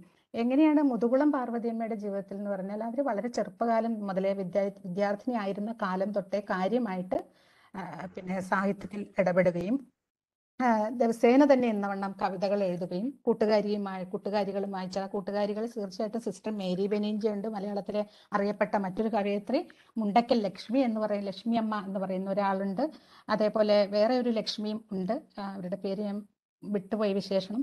അങ്ങനെ 2-3 പേര് ചേർന്നിട്ടുള്ള മയ്യനാട്ട് ലക്ഷ്മി, അതാണ് ആ മയ്യനാട്ട് ലക്ഷ്മിയും ലളിതാംബികയും ഒക്കെ ഉണ്ട്. ഇവരെല്ലാം ചേർന്നിട്ടുള്ള ഒരു കത്തെഴുത്ത് രീതികളുണ്ട്. കത്തുകളെല്ലാം കവിതയിലാണ് എഴുതുക. അപ്പൊ ഈ കവിത കത്തുകള്, അതുപോലെ ഒരാൾ എഴുതിയ കവിത വേറൊരാൾ പൂരിപ്പിക്കുക, അങ്ങനെ ഒരു കൂട്ടുകവിതാ രീതി, നിമിഷ കവിതകള്, ഇങ്ങനെ എന്ന് വേണ്ട പല കവിത കൊണ്ട് നിറഞ്ഞിട്ടുള്ള എഴുത്തിൻ്റെതായിട്ടുള്ള ഒരു ദൈനംദിന സ്വഭാവമുള്ള എഴുത്തുകളുടെ ഒരു ലോകം കൂടി ഇവര് സ്വരൂപിക്കുന്നുണ്ട് ഈ സൗഹൃദങ്ങളിൽ കൂടി. അതേപോലെ ഞാൻ നേരത്തെ തന്നെ പറഞ്ഞു, എല്ലാത്തരം കാവ്യരൂപങ്ങളെ പരീക്ഷിക്കാനുള്ള ഒരു വ്യഗ്രത ഇവർക്ക് ഉണ്ട്. അപ്പോൾ തന്നെ ഒരു എഴുത്തുകാരി എന്നുള്ള നിലയ്ക്ക് സ്വയം പ്രതിഷ്ഠിക്കുക, അല്ലെങ്കിൽ ഒരു ആത്മപ്രതിഷ്ഠയുടെ മാതൃകയായിട്ട് ഇവർ കാണുകയാണ്. ഇതിന് കൃത്യമായിട്ട് തുണ നിൽക്കുന്ന മറ്റൊരു സാധ്യത ഇവർ ഇടപെട്ടിട്ടുള്ള ഈ സമുദായ നേതാക്കന്മാരും ഒക്കെ തന്നെയാണ്. ഇവർ ഒരുപാട് ജീവചരിത്ര കവിതകൾ എഴുതിയിട്ടുണ്ട്. അതിൽ ആ ജീവചരിത്ര കവിതയിൽ ആ കാലഘട്ടത്തിലെ എല്ലാ പ്രമുഖരും തന്നെയുണ്ട്. CV കുഞ്ഞിരാമനുണ്ട്, ശ്രീനാരായണ ഗുരു ഉണ്ട്, പണ്ഡിറ്റ് കറുപ്പനുണ്ട്, ആശാനുണ്ട്, മൂലൂരുണ്ട്, മിതവാദിയുണ്ട് എന്ന് വേണ്ട സകലമാന പിന്നെ സമുദായ നേതാക്കന്മാരും നവോത്ഥാന പ്രചാരകരും ഒക്കെ തന്നെ വന്നു പോകുന്നുണ്ട് ഇവരുടെ കവിതയ്ക്കകത്തേക്ക്. ഇതിലൊക്കെ ഇവര് ശരിക്കും പറഞ്ഞാൽ ഈ ആത്മത്തെ പ്രതിഷ്ഠിക്കുക, തൻ്റെ നിൽപ്പിടം കണ്ടെത്തലാണ്, സ്വസ്ഥാനം തിരയലാണ്. അങ്ങനെ ഒരു രീതിയിലാണ് മുതുകുളം പാർവതിയമ്മ തൻ്റെ ഒരു എഴുത്ത് ജീവിതത്തിനെ സ്ഥാനപ്പെടുത്തുന്നത്. ഇവർക്കൊരു സ്ത്രീപക്ഷ കാഴ്ചപ്പാടുണ്ടോ എന്ന് ചോദിച്ചു കഴിഞ്ഞാൽ ഇന്നത്തെ നിലയ്ക്ക് നമ്മൾ പറയുന്ന സ്ത്രീപക്ഷ കാഴ്ചപ്പാടൊന്നുമില്ല. പക്ഷെ ഒരു സ്ത്രീ എന്ന് പറയുന്ന അവസ്ഥയിലെ കീഴായ്മയെക്കുറിച്ച് അവർക്ക് ധാരണയുണ്ട് എന്ന് തന്നെ പറയാം. അവര് ഇവരുടെ ഒരു അധ്യാപികയുടെ മകള് മരിച്ചപ്പോൾ ഒരു മാതൃവിലാപം എന്ന് പറയുന്ന ഒരു കവിത, ആ അനുഭവത്തിന്റെ ഒരു പിന്നെ ഭയങ്കര ഭാരം ഉൾക്കൊണ്ടുകൊണ്ട് എഴുതുന്ന ഒരു കവിതയാണ് മാതൃവിലാപം. അതില് ഒരു അവതാരിക എഴുതാൻ ഒരു സ്ത്രീ തന്നെ വേണമെന്ന് വാശി പിടിക്കുന്നുണ്ട്. അതിലൊക്കെ ആ ഒരു സ്ത്രീകളുടെ വിഷമം കൂടുതൽ, ഒരു സ്ത്രീ മണ്ഡലത്തിന്റെ ഒരു തിരിച്ചറിയൽ അവിടെ ഉണ്ട്. അതിന്റെ ഒരു അനുഭൂതി മണ്ഡലത്തെ അവർ തിരിച്ചറിയുന്നുണ്ട്. ഭാരതീയ വനിതകൾ എന്ന് പറയുന്നത്, രണ്ട് ദേവതകൾ എന്ന് പറയുന്ന പുസ്തകങ്ങളും ഒക്കെ തന്നെ, രണ്ട് ദേവതകൾ സരോജിനി നായിഡുവിനെയും മാഡം ക്യൂറിയെ പറ്റിയും ഒക്കെ ഉള്ളതാണ്. അങ്ങനെയൊക്കെയുള്ള കവിതകളിലൊക്കെ ഈ സ്ത്രീ ബോധം അവർ പ്രവർത്തിക്കുന്നുണ്ട്. ദേശീയതയെ സംബന്ധിച്ചിട്ടുള്ള വലിയ കോലാഹലങ്ങളൊക്കെ നടന്ന ഒരു സന്ദർഭത്തിലാണ് ഇവരുടെ ജീവിതം കടന്നു പോയിക്കൊണ്ടിരിക്കുന്നത്. പൊതുവെ സ്ത്രീകൾക്ക് ദേശീയതയോട് അല്ലെങ്കിൽ ചരിത്രത്തോടോ ഒക്കെയുള്ള സമീപനം എന്ന് പറയുന്നത് ഒരല്പം ഉദാസീനമല്ലേ എന്നുള്ള കാഴ്ചപ്പാട് പലരും പങ്കുവയ്ക്കാറുണ്ട്. അപ്പൊ ദേശീയത പലപ്പോഴും കീഴാളർക്കും സ്ത്രീകൾക്കും ഒക്കെ അവരെ നേരിട്ട് ബാധിക്കുന്ന ഒരു കാര്യമല്ല, മറിച്ച് മുകളിൽ നിൽക്കുന്ന, കൂടുതൽ അധികാരവുമായി ചേർന്ന് നിൽക്കുന്ന മുകളിലുള്ളവരുടെ ഒരു കാര്യമാണ് ദേശീയത എന്നുള്ള ഒരു കാഴ്ചപ്പാട് പലപ്പോഴും വരുന്നുണ്ട്. അപ്പോൾ ഇവരെ ഒരു സ്വയം പ്രജയായിട്ട് എങ്ങനെയാണ് ഈ ഒരു അധിനിവേശത്തിന്റെ കാലത്തായാലും പിൽക്കാലത്തായാലും ഒക്കെ തന്നെ ആ സ്വാതന്ത്ര്യത്തിന്റെ സങ്കല്പങ്ങളോട് ഇവരെങ്ങനെ പ്രതികരിച്ചെന്നൊക്കെ നമുക്ക് വിശദമായി മനസ്സിലാക്കാവുന്നതാണ്. ഒരുപാട് കവിതകൾ ആ നിലയ്ക്ക് പറയാനുണ്ട്. ഒന്ന് രണ്ട് കവിതകൾ മാത്രം ഞാൻ സൂചിപ്പിക്കുകയാണ്. പ്രത്യേകിച്ച് ഭാരതാംബയും ഭാരതിയും എന്ന് പറയുന്ന ഒരു കവിത. ഇതിനകത്ത് എങ്ങനെയാന്ന് വെച്ചാൽ, ഭാരതാംബ എന്ന് പറയുന്ന ഈ മാതൃരാജ്യം ഒരു സ്ത്രീയാണ്. ഈ ഭാരതി, അതായത് സാഹിത്യം എന്ന് പറയുന്നതും സരസ്വതി എന്ന് പറയുന്നതും സ്ത്രീയാണ്. സാഹിത്യവും അതുപോലെ തന്നെ രാജ്യവും രണ്ടുപേരും സ്ത്രീകളായിട്ട് ഒരു പക്ഷേ ഒരു തറവാട്ടിൽ ഒരു ശ്രാദ്ധത്തിനോ അതല്ലെങ്കിൽ അടിയന്തരത്തിനോ വന്ന രണ്ട് സ്ത്രീകൾ ഒന്നിച്ചിരുന്ന് വർത്തമാനം പറയുന്ന ഒരു സ്വഭാവത്തിലാണ് ഈ കവിത വരുന്നത്. അപ്പൊ ഭാരതാംബ ഭാരതിയോട് സങ്കടം പറയുകയാണ്. ഈ രാജ്യം കണ്ടില്ലേ, ആകെ താറുമാറായി, മക്കളൊക്കെ നാശായി. അപ്പോ എന്നിട്ട് ചോദിക്കുകയാണ്, ഭവതി നിനയ്ക്കുകിൽ സാഹിത്യ സേവകർ ഭുവന സമാധാന ഗാനലോലർ തവപുത്രർ മൂലമീ ദുർഗതി പോക്കാനും നവശാന്തി ചേർക്കാനും സാധ്യമല്ലേ എന്ന് ചോദിക്കുകയാണ്. ഇപ്പൊ ഈ രാജ്യത്തെ നന്നാക്കാൻ ഈ സാഹിത്യകാരന്മാർ വിചാരിച്ചാൽ സാധിക്കുകയില്ല എന്നുള്ളതാണ് ഇതിന്റെ നിസ്സാരമായ അർത്ഥം. അപ്പോ ഇങ്ങനെ ഒരു വളരെ ഇന്റേണൽ ആയിട്ടുള്ള ഒരു ഗാർഹികമായ മണ്ഡലത്തിലുള്ള, അല്ലെങ്കിൽ കുറച്ചും കൂടി ആന്തരികമായ മണ്ഡലത്തിലാണ് ദേശീയതയുടെ പ്രശ്നങ്ങൾ എന്നുള്ള നിലയ്ക്ക് രാജ്യത്തെയൊക്കെ അങ്ങനെ കുറച്ചും കൂടി ഇന്റിമേറ്റ് ആയിട്ട് കാണുന്ന സമീപനം ഉണ്ട്. തീർച്ചയായിട്ടും ഇത് ബാലാമണിയമ്മയിലും ഉണ്ട്. നമ്മൾ അതിനെ അങ്ങനെ നോക്കി കണ്ടിട്ടില്ല, മറിച്ച് എല്ലാവരും ദേശീയവാദികൾ എന്നുള്ള നിലയ്ക്ക് ഒറ്റയടിക്ക് ഒരൊറ്റ കമ്പാർട്ട്മെന്റിലേക്ക് ഇടുകയാണ് നമ്മൾ ചെയ്യാറുള്ളത്. ബാലാമണിയമ്മയുടെ നിരവധി കവിതകൾ, അതിൽ പ്രത്യേകിച്ചും ഈ അവരുടെ പാടാത്ത പാട്ടുകൾ എന്ന് പറയുന്ന ഒരു കവിതയുണ്ട്. ഒരു വെടിയേറ്റ ഒരു കൊച്ചു ചെറുപ്പക്കാരനായ പട്ടാളക്കാരന്റെ മരണം, അയാളുടെ ശരീരം നുറുങ്ങി കിടക്കുന്നത് കണ്ടിട്ട് മുതിർന്നൊരു പട്ടാളക്കാരൻ ചിന്തിക്കുന്നതാണ്, എന്തിനാണ് ഈ കൊള്ളയും കൊലയും എന്നയാൾ ചിന്തിച്ചു പോകുന്നതാണ്. നന്നന്ന് കേൾക്കുകിലും ഓരോ തലമുറയും അന്നന്നു തന്നെ മറക്കുന്ന പാട്ടുകൾ എന്ന് പറയുകയാണ്. ഞാനൊരു പാട്ട് കേൾക്കുന്നുണ്ട്, പക്ഷെ അത് ഓരോ തലമുറയും അന്നന്ന് മറക്കുന്ന പാട്ടുകളാണ് എന്ന് പറയുന്ന പാട്ടുകൾ. അവരുടെ തന്നെ അപ്രകാശിതമായിട്ടുള്ള വേറെ ചില കവിതകളെ പറ്റി ചുള്ളിക്കാട് ഒരിക്കൽ പറഞ്ഞത് ഞാൻ ഓർക്കുന്നു. അതായത് കാശ്മീരിനെ പറ്റിയാണ്. കാശ്മീർ വിട്ടുകൊടുത്തുകൂടെ എന്ന് ചോദിക്കലാണ് കവിതയുടെ സാരം. ഇതൊക്കെ വായിച്ച ഉടനെ VM നായർ അത് വലിച്ചു കീറി കളഞ്ഞു എന്നാണ് പറഞ്ഞത്ര. ബാലാമണിയമ്മ തന്നെ അദ്ദേഹത്തോട് പറഞ്ഞതത്രേ. ഇങ്ങനെ നോക്കി കഴിയുമ്പോൾ അതൊരു അവർ പറയുന്നത് ഇതാണ് ന്യായം, ഒരു കുടുംബാംഗം തന്റെ ഭാഗം ചോദിച്ചാൽ അത് വിട്ടുകൊടുക്കുന്നതിൽ എന്താണ് തെറ്റ് എന്നാണ് ബാലാമണിയമ്മയുടെ യുക്തി. അപ്പൊ സ്ത്രീകൾക്ക് അങ്ങനെ സാധിക്കും. ആ ഒരു ചിന്ത പലപ്പോഴും രൂപപ്പെടുത്തുകയാണ്. മറ്റൊരു സാദൃശ്യം ബാലാമണിയമ്മയുമായിട്ടുള്ളത് തന്നെ, ബാലാമണിയമ്മ ആവട്ടെ അല്ലെങ്കിൽ മുതുകുളം ആവട്ടെ, രണ്ടുപേരും ഭാരതത്തെക്കുറിച്ച് കുറെ കവിതകൾ തീർച്ചയായിട്ടും എഴുതിയിട്ടുണ്ട്. പക്ഷെ കൂടുതൽ തീക്ഷ്ണമായ രീതിയിൽ, കൂടുതൽ ഇന്റിമേറ്റ് ആയിട്ട് എഴുതിയിട്ടുള്ളത് കേരളത്തെക്കുറിച്ചാണ്. കേരളത്തിന്റെ ഒരു സ്ഥലീയാണ് അവർ കൂടുതൽ എന്താ പറയുക, കൂടുതൽ തെളിച്ച് എഴുതിക്കൊണ്ടിരുന്നത്, സമൃദ്ധിയോടെ എഴുതിക്കൊണ്ടിരുന്നത്. അപ്പോൾ ഈ ബാലാമണിയമ്മയെ സംബന്ധിച്ച് അവർ കേരളം വിട്ട് താമസിക്കേണ്ടി വന്ന സാഹചര്യം ഉണ്ടെങ്കിൽ, കേരളത്തെക്കുറിച്ച് കൂടുതലായും മുതുകുളം ഭാരതത്തിൽ നിന്ന് തുടങ്ങി പതുക്കെ കേരളത്തിലേക്ക് വരുന്നതിന്റെ ഒരു ധാർമ്മികമായ ഒരു കാരണം തന്നെ നമുക്ക് പറയാൻ പറ്റും. പലപ്പോഴും കേരളമാണ് തൻ്റെ ഒരു സാമുദായികതയുടെ ഇഴവ കുടുംബത്തിൽ ജനിച്ച ഇഴവ സമുദായത്തിന്റെ നവോത്ഥാന ശ്രമങ്ങളും അതിന്റെ ചിന്തകളുമായി ഐക്യപ്പെട്ട് ജീവിച്ച മുതുകുളത്തിനെ സംബന്ധിച്ചിടത്തോളം കേരളം തന്റെ കർത്തൃനിലയെ, ആ സാമുദായിക നിലയെ സംഘർഷപ്പെടുത്തുന്ന ഒരിടമാണ്. സ്വാഭാവികമായിട്ടും അതിലേക്ക് എത്തിച്ചേരൽ അവർക്ക് പ്രധാനമാണ്. അതുവരെ അവർ വിവേകാനന്ദനെ കുറിച്ചോ അതല്ലെങ്കിൽ ഗാന്ധിയെ കുറിച്ചോ മറ്റു പല സമുദായ നേതാക്കന്മാരെ പറ്റിയും ഭാരതമാതാവിനെ കുറിച്ചും ഒക്കെ പറഞ്ഞുകൊണ്ടിരിക്കുമ്പോഴും അവർ പതുക്കെ പതുക്കെ കുറച്ചും കൂടി ലോക്കലായിട്ടുള്ള, കൂടുതൽ തദ്ദേശീയമായിട്ടുള്ള ഒരു രാഷ്ട്രീയത്തിലേക്ക് മാറുന്നുണ്ട്. അതിലേക്ക് ഞാൻ വരാം. അതിനു മുമ്പ് മേരി ജോൺ കൂത്താട്ടുകളും മേരി ബെനീഞ്ഞയും ഒക്കെ പറഞ്ഞിട്ടുള്ള പല കവിതകൾ, മേരി ബെനീഞ്ഞയൊക്കെ ഇഷ്ടം പോലെ ദേശീയതയുടെ ഒരു വലിയ രീതിയിലുള്ള പ്രവാഹം തന്നെ അതിനോട് ഐക്യപ്പെട്ടുകൊണ്ട് മേരി ബെനീഞ്ഞ എഴുതുന്നുണ്ട്. ഖദർ സാരി ഉടുക്കാൻ മടിച്ചു നിന്ന മകളെ വലിച്ചു പുറത്തേക്ക് ഇട്ടിട്ട് കണ്ണാടി പോലത്തെ സാരി ഉടുക്കുന്നതിന് അച്ഛൻ ചീത്ത പറയുന്ന ഒരു കവിതയുണ്ട്, കണ്ണാടിക്കൂട്ടിൽ. എടുക്കടി അതങ്ങ് ഉടുക്കടി, നിനക്ക് തന്നില്ലേ ഞാൻ പെട്ടിക്കകത്ത് വെച്ചില്ലേ എന്നൊക്കെ പറഞ്ഞിട്ട് നല്ല രസമായിട്ടുള്ള ഒരു ചടുലമായ കവിതയാണ് അത്. അങ്ങനെ ദേശീയവാദത്തിന്റെ പലപ്പോഴും മൂർത്തമായ സാഹചര്യങ്ങൾ, അത് പ്രത്യേകിച്ച് ഈ നേതാക്കന്മാര്, പ്രധാനപ്പെട്ട ദൈക്ഷണിക നേതൃത്വങ്ങൾ ഒക്കെ ആയിട്ട് ബന്ധപ്പെട്ട് അവരെയൊക്കെ മുൻനിർത്തിയിട്ടാണ് ഈ മേരി ജോൺ കൂത്താട്ടുകുളവും അതുപോലെ മേരി ബെനീഞ്ഞയും കടത്തനാട്ട് മാധവിയമ്മയും ഒക്കെ തന്നെ എഴുതിയിട്ടുള്ളത്. അതേസമയം ബാലാമണിയമ്മയും മുതുകുളം പാർവതിയമ്മയും കുറച്ചുകൂടെ വ്യത്യസ്തമായ രീതിയിൽ വേറിട്ട ഒരു സ്ത്രൈണമായ മണ്ഡലമായിട്ട് ദേശീയതയെ നോക്കിക്കാണാൻ ശ്രമിച്ചിട്ടുണ്ട് എന്നാണ് ഞാൻ വാദിക്കാൻ ശ്രമിക്കുന്നത്. അപ്പോൾ ധാർമ്മികമായിട്ട് ഭാരതത്തെ കാണുമ്പോഴും തൻ്റെ അനുഭവപരമായിട്ടുള്ള സാമൂഹിക ചലനത്തിൻ്റെ ഒക്കെ ഇടമായിട്ട് ഈ മുതുകുളത്തിന്റെ കവിതയിൽ കേരളം വരുന്നുണ്ട്. ഇത് മലയാള രാജ്യം എന്നുള്ളൊരു കവിത നോക്കിയാൽ മതി. ആ കവിതയ്ക്കകത്ത് ഇത് വളരെ കാര്യമായിട്ട് വരുന്നുണ്ട്. അതിൻ്റെ അകത്ത് ഇപ്പോൾ കടലും പുഴയും മലയും ധാരാളം പൂക്കളും, നേരത്തെ പറഞ്ഞ പോലെയുള്ള ഒരുപാട് തരം പൂക്കളും പൂമരങ്ങളും പ്രകൃതി ഭംഗിയും ഒക്കെയുള്ള ഒരു നാട് തന്നെയാണ് ഈ മലയാള രാജ്യം. അവിടെ സാഹിത്യ സംസ്കാരത്തിന്റെ ഈടുവയ്പ്പുകളും കൂടെ പറഞ്ഞുകൊണ്ടാണ് ജിയുടെ ഓടക്കുഴൽ. ജി ശങ്കരക്കുറുപ്പ് ഒരിക്കലും മുതുകുളത്തെ കുറിച്ചൊന്നും പറഞ്ഞില്ലെങ്കിലും തിരിച്ച് ധാരാളമായി ജിയെ ഇവർ പറയുന്നുണ്ട്. തകഴിയുടെ ചെമ്മീനെ കുറിച്ച് പറയുന്നുണ്ട്. രസമാണ് ആ കവിത. അങ്ങനെയൊക്കെയുള്ള ഒരു നാടാണ് കേരളം. ഇതെല്ലാം എഴുതപ്പെട്ട ഒരു ഭാഷയാണ് മലയാളം എന്നൊക്കെ പറഞ്ഞുകൊണ്ടാണ്. അപ്പൊ ഭാരതത്തിൽ നിന്നും സത്യത്തിൽ കേരളത്തിലേക്ക് വികസിക്കുന്ന ഒരു രീതി ഉണ്ട്. അവന് സ്വന്തം തൻ്റെ ഈ സ്വത്വനിലയുടെ ഒരു സംഘർഷ ഭൂമികയായിട്ട് കേരളത്തെ മനസ്സിലാക്കുന്നു എന്നുള്ളതാണ്. കീഴാള സാമുദായികതയുടെ ആ സ്പന്ദനവും കൂടി അവിടെ ചേർത്ത് വയ്ക്കാം. അങ്ങനെയാണ് അവരതിനെ തിരിച്ചറിയുന്നത്. അപ്പോൾ ഇവിടെ വെച്ച് നമ്മൾക്ക് ഒരു ദിശയും കൂടി വളരെ തെളിഞ്ഞു വരികയാണ്. അതായത് ഇവര് നിലനിന്ന സമുദായം, ആ സമുദായത്തിലെ പ്രമുഖരാണ്, അല്ലെങ്കിൽ അവരുടെ തിരുവിതാംകൂർ ദേശീയത അതുമൊക്കെ ആയിട്ട് ബന്ധപ്പെട്ടാണ് ഇവരുടെ ജീവിതം നീങ്ങിക്കൊണ്ടിരിക്കുന്നത്. നേരത്തെ പറഞ്ഞ ഇവർ അധ്യാപികയായിരുന്നു, പ്രഭാഷകയായിരുന്നു, സാമൂഹ്യ പ്രവർത്തകയും ആ അർത്ഥത്തിൽ തന്നെ പറയാം. കാരണം നാട് മുഴുവൻ ഓടി നടന്നിട്ട് സ്ത്രീകളെ കൂട്ടിച്ചേർക്കാൻ വേണ്ടി സ്ത്രീ സമാജം ഉണ്ടാക്കുന്നു. അതേപോലെ പിന്നെ ആശുപത്രി, മുതുകുളത്തൊരു പ്രാഥമിക ആരോഗ്യ കേന്ദ്രം അവിടെ ഉണ്ട്, അത് ഉണ്ട്. പക്ഷെ ഒരു പ്രസവ വാർഡ് തുടങ്ങണം എന്ന് പറഞ്ഞിട്ട് ഉള്ള ബഹളങ്ങൾ ഉണ്ടാക്കുന്നു. പിന്നെ വളരെ ദരിദ്രരായ കുട്ടികളെ പഠിപ്പിക്കാൻ വേണ്ടിയിട്ടുള്ള ധനസഹായങ്ങളും മറ്റു കാര്യങ്ങളും ഒക്കെ ചെയ്യുന്നു.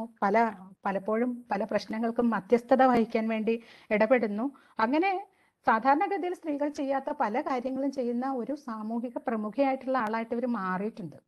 അപ്പോൾ ആ കാലഘട്ടത്തിലെ ആ ഒരു വളരെ ഇടപെട്ട് നിൽക്കുന്ന ഒരാളെന്നുള്ള നിലയ്ക്കും ഈഴവ സാമൂഹികതയുമായിട്ടുള്ള ഇവരുടെ ബന്ധം എന്നുള്ള നിലയ്ക്കും നോക്കുമ്പോൾ വളരെ സവിശേഷമാണ് അവരുടെ സാമൂഹികമായ ഒരു നില എന്ന് പറയുന്നത്. അവർ ഏത് പൊസിഷനാണ് എടുത്തത് എന്നുള്ളത്. അപ്പൊ അവരുടെ പൗരബോധം തന്നെ ഞാൻ നേരത്തെ പറഞ്ഞ പോലെ ഇവര് ഒരു വേറിട്ട ദേശീയതാ സങ്കല്പങ്ങളോടൊരു ചായ്വ് ഇവർക്ക് എല്ലായ്പ്പോഴും ഉണ്ട്.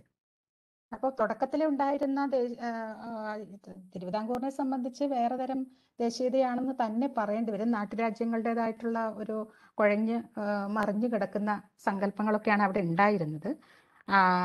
വളരെയധികം ജാതിപരമായിട്ടുള്ള വിവേചനങ്ങളും അതിനെ ചൊല്ലിയുള്ള കലഹങ്ങളും പലതരം സാമൂഹ്യ പ്രമേയങ്ങളും ഒക്കെ ഉള്ള ഒരു നാടാണ്.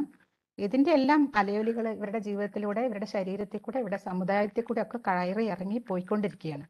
ശ്രീനാരായണ ഗുരുവായിട്ടുള്ള സമ്പർക്കം, CV കുഞ്ഞിരാമനുമായിട്ടുള്ള അടുപ്പം, മിതവാദി, പിന്നെ ആശാൻ, മൂലൂര്, ഇങ്ങനെയൊക്കെയുള്ള ഒരുപാട് ആളുകളുമായിട്ട് ഇവർക്ക് നല്ല അടുപ്പമുണ്ട്. ഇവരെക്കുറിച്ചൊക്കെ ഒരു കവിതയും എഴുതിയിട്ടുണ്ട്. അങ്ങനെ നോക്കിക്കഴിയുമ്പോൾ ഇത് പലതരത്തിലാണ് കിടക്കുന്നത്. ഈ ഇഴവ പ്രമുഖരിൽ തന്നെ ഇപ്പൊ TK മാധവൻ ഉൾപ്പെടുന്ന ഒരു ധാര ദേശീയതയിൽ വിശ്വസിക്കുന്നു, വളരെ സെക്യുലറാണ്, ജാതിക്കെതിരുമാണ്, അതേസമയം അദ്ദേഹം ചിലപ്പോഴൊക്കെ ഹിന്ദു മിഷൻ, ഹിന്ദു മഹാസഭ എന്നൊക്കെ പറയുന്ന അത് ദേശീയതയുമായി ചേർന്ന് നിൽക്കുന്നതുകൊണ്ട് അവരുമായിട്ട് ചേർന്ന് നിൽക്കാനുള്ള താല്പര്യങ്ങളും കാണിക്കുന്നുണ്ട്. ഒരു ലക്ഷണമൊത്ത ചരിത്ര നായകനായിട്ട് തന്നെയാണ് ടി.കെ. മാധവൻ നിൽക്കുന്നത്. നാരായണ ഗുരു വലിയൊരു മഹാവൃക്ഷമായിട്ട് തന്നെ സവർണ ആത്മീയതയെ തുടക്കം മുതലേ തള്ളിക്കളഞ്ഞുകൊണ്ടുള്ള ഒരു ധാരയെ മുന്നോട്ട് വയ്ക്കുന്നു. സന്യാസം തന്നത് കൊളോണിയലിസ്റ്റുകളാണെന്ന് തുറന്നു പറയുന്നു. ജാതി അനുഭവങ്ങളുടെ നിരവധി പാഠങ്ങളിലൂടെ അദ്ദേഹം ഈ അധിനിവേശ വിരുദ്ധതയെ നോക്കിക്കാണുകയാണ്. തൻ്റെ ജീവിതത്തിലൂടെ തന്നെ തൻ്റെ കാലത്തെ വളരെ മാറ്റിയെഴുതി. കുമാരനാശാൻ വേറൊരു ധാരയായി നിൽക്കുന്നു. അദ്ദേഹത്തിന് വ്യത്യസ്തമായ നിലപാടുകൾ ഉണ്ട്. ജാതി വിവേചനത്തിന് ഉറപ്പായിട്ട് അദ്ദേഹം വലിയ മുൻതൂക്കം കൊടുക്കുന്നുണ്ട്. പക്ഷേ അതേസമയം C.V. കുഞ്ഞിരാമനും മറ്റും വാദിച്ച പോലെ മതം മാറ്റത്തിന് അദ്ദേഹത്തിന് താല്പര്യമില്ല. കാരണം അത് സാമുദായികമായ ശക്തിക്ഷയത്തിന് കാരണമാകും എന്ന് വിശ്വസിച്ചു. ബംഗാളിലും റങ്കൂണിലും ഒക്കെ പോയി താമസിക്കുന്നുണ്ട്. അവിടുത്തെ ജീവിതാനുഭവങ്ങൾ മനസ്സിലാക്കി വരുന്നു. ഹിന്ദു ഒരു പാൻ ഇന്ത്യൻ അനുഭവം തന്നെ അദ്ദേഹത്തിന് പലതരത്തിൽ ഉണ്ട്. വിവേകാനന്ദനും മറ്റും അദ്ദേഹത്തിന്റെ ചിന്തയെ ഇടക്കാലത്തെങ്കിലും സ്വാധീനിക്കുന്നുണ്ട്. മറ്റൊരാൾ സഹോദരൻ അയ്യപ്പനാണ്. സഹോദരൻ അയ്യപ്പൻ കടുത്ത യുക്തിവാദിയും ശാസ്ത്ര വിശ്വാസിയും ഒക്കെ ആയിട്ടുള്ള ഒരാളാണ്. എന്തിനാണ് നമ്മളെ ഗോസായിമാർക്കും പട്ടേരിമാർക്കും ഒക്കെ നമ്മളെ വിട്ടുകൊടുക്കണോ, അല്ലെങ്കിൽ ഈ അങ്ങനെ ഹൈന്ദവതയെ പൂർണ്ണമായിട്ട് എതിർക്കുന്നുണ്ട്. മാത്രമല്ല ഒരു കുറച്ചുകൂടെ മോഡേൺ ആയ ഒരു സൊസൈറ്റി, പുതിയൊരു സമുദായമായിട്ട് തന്നെ ഇഴവര്, ആധുനിക സമുദായമായിട്ട് ഇഴവരെ വിഭാവനം ചെയ്യണം എന്നൊക്കെ അദ്ദേഹം വാദിക്കുന്നുണ്ട്. അങ്ങനെ ഈഴവ ഇപ്പൊ ഞാനിത് ഈ പറയുന്ന കാര്യങ്ങളെല്ലാം ഞാനൊരു അപ്രകാശിതമായിട്ടുള്ള ബാബുരാജ ഭഗവതിയുടെ പഠനത്തിൽ നിന്നാണ് ഈ ധാരകളെ വേർതിരിച്ച് പറഞ്ഞിട്ടുള്ളത്. ഇതിനോട് അവർ ഐക്യപ്പെടുന്നുണ്ട് പല രീതിയിൽ. തീർച്ചയായിട്ടും ആശാൻ അവരുടെ വൈകാരികമായിട്ടുള്ള ആവിഷ്കാരപരമായിട്ടുള്ള സർഗാത്മകമായ മണ്ഡലത്തെ സ്വാധീനിച്ചിട്ടുണ്ട്. ധൈഷണികവും പിന്നെ ബൗദ്ധികവും അതുപോലെ തന്നെ ആയിട്ടുള്ള മണ്ഡലങ്ങളെ ശ്രീനാരായണ ഗുരു സ്വാധീനിച്ചിട്ടും ഉണ്ട്. അപ്പോൾ ഇവരുടെ കവിതകൾക്കകത്തേക്ക് കൂടുതലായിട്ട് അത് കൊണ്ടുവരുന്നുണ്ട്. ഒരുപാട് കവിതകൾ പറയാനുണ്ട്, സമയം പോകും. അതുകൊണ്ട് ചില കവിതകളുടെ പേര് മാത്രം പറയാണ്. സ്വാതന്ത്ര്യ സപ്തകം, അതിൽ അവർ ചോദിക്കുന്നുണ്ട്, ഇവിടെ സാമ്രാജ്യത്വ അധികാരമാണോ അല്ലെങ്കിൽ ജാതി ചിന്തയാണോ മതവ്യത്യാസമാണോ തടസ്സം? സ്വാതന്ത്ര്യം കിട്ടാൻ എന്താ തടസ്സം വാസ്തവത്തിൽ? അപ്പോൾ ഇവിടെ ഇന്റേണലായ പ്രശ്നങ്ങൾ, ഏറ്റവും നമ്മുടെ തൊട്ടടുത്ത് കിടക്കുന്ന പ്രശ്നങ്ങളെ മുൻനിർത്തിയാണ് ഈ ചോദ്യം വരുന്നത്. അത് ഉറപ്പായും സാമുദായികതയും കീഴാളതയും ഒക്കെ ആയിട്ട് ബന്ധപ്പെട്ടാണ് ഈ ചോദ്യങ്ങൾ വരുന്നത്. അപ്പോൾ ഇതിനെല്ലാം ആധ്യാത്മിക ഊർജമായി സ്വരൂപിച്ചുകൊണ്ടാണ് കവിതയിൽ ചോദ്യങ്ങൾ ചോദിക്കുന്നത്. ശ്രീനാരായണ ഗുരുദേവനെ കുറിച്ചുള്ള ഒരുപാട് കവിതകൾ മുതുകുളം പാർവതി അമ്മ എഴുതിയിട്ടുണ്ട്. അതിലെല്ലാം ഗുരുവിനോടുള്ള ഭക്തിയും ബഹുമാനവും ഒക്കെ ഉണ്ട്. അങ്ങനെ ആയിരിക്കുമ്പോൾ തന്നെ താൻ മുൻപേ തന്നെ വായിച്ചിട്ടും കേട്ടും അറിഞ്ഞിട്ടുള്ള വലിയ പാരമ്പര്യങ്ങൾ, കൃഷ്ണന്, നബി, ക്രിസ്തു, ബുദ്ധൻ, ഇതെല്ലാം കൂടി ചേർന്നിട്ടുള്ള രക്ഷക ബിംബത്തെ സ്വരൂപിക്കുന്ന ഒരു രീതിയൊക്കെ അവർക്ക് തുടക്കത്തിലേ ഉണ്ടായിരുന്നു. അതിൽ നിന്ന് വിട്ടിട്ട് കുറച്ചും കൂടി പിന്നെ ഈ നേരത്തെ പറഞ്ഞ പ്രാദേശികമായിട്ടുള്ള കേരളത്തിൻ്റെതായിട്ടുള്ള തദ്ദേശീയമായ സാമൂഹിക ചലനങ്ങളിലേക്കുള്ള ഒരു ഊന്നലും കൂടെ വരുന്നുണ്ട്. അപ്പൊ എപ്പോഴും ലളിതാംബികയുടെ കവിതയിലും അതുപോലെ ബെനിഞ്ഞയുടെ കവിതയിലും ഒക്കെ ഒരു രക്ഷക ബിംബമുണ്ട്. ഒരു പിതൃബിംബമായി ഗാന്ധിയും മറ്റും നിൽക്കുന്നത് കാണും. അതിൽ നിന്നുള്ളൊരു മോചനം ഇവിടെ മുതുകുളത്തിലേക്ക് വരുമ്പോൾ പതുക്കെ പതുക്കെ വരുന്നുണ്ട്. ഒരന്വേഷണം എന്ന് പറയുന്ന ഒരു കവിതയുണ്ട്. ആ കവിതയിലൊക്കെ വേറൊരു തരം ആത്മീയതയും കൂടെ കടന്നു വരുന്നുണ്ട്. ഹിന്ദു ഉപനിഷത്തിലൊക്കെ ഉള്ള ചില പദാവലികൾ, ഭവനാശനം, മറകൾ, വേദം എന്നൊക്കെ ഉള്ള സങ്കല്പങ്ങളും കൂടി കലർന്ന് കിടക്കുന്നുണ്ട്. ഒരൊറ്റ ബൗദ്ധാത്മീയത മാത്രമല്ല, മറിച്ച് ഈ ഭാരതീയമായ കാഴ്ചപ്പാടുകളും കൂടി ചേർന്ന് നിൽക്കുന്നുണ്ട്. ഇനി ഞാൻ മറ്റൊരു കുറച്ചും കൂടി ഊന്നലോടെ ഇവരുടെ ഈ സന്യാസിനിത്വം എങ്ങനെയാണ് കവിത്വവുമായി ചേർന്ന് നിൽക്കുന്നതെന്ന് വിശദീകരിക്കാനാണ് അടുത്തതായിട്ട് ശ്രമിക്കുന്നത്. തീർച്ചയായിട്ടും ആശാനുമായിട്ടുള്ള അടുപ്പം അതിൽ വലിയ പങ്ക് വഹിച്ചിട്ടുണ്ട്. ആശാനിലും അദ്ദേഹത്തിൻ്റെ മിക്ക കവിതയിലെ കഥാപാത്രങ്ങളിലും നായകന്മാരിലും ഒക്കെ ഇത് വളരെ ചേർന്ന് കിടക്കുന്നുണ്ട്, ഇഴപിരിക്കാനാവാതെ കിടക്കുന്നുണ്ട്. ഗുരുവും ആശാനുമായിട്ട് ഇക്കാര്യത്തിൽ തർക്കങ്ങൾ ഉണ്ടായതും ഒക്കെ നമ്മൾ കേട്ടിട്ടുണ്ട്.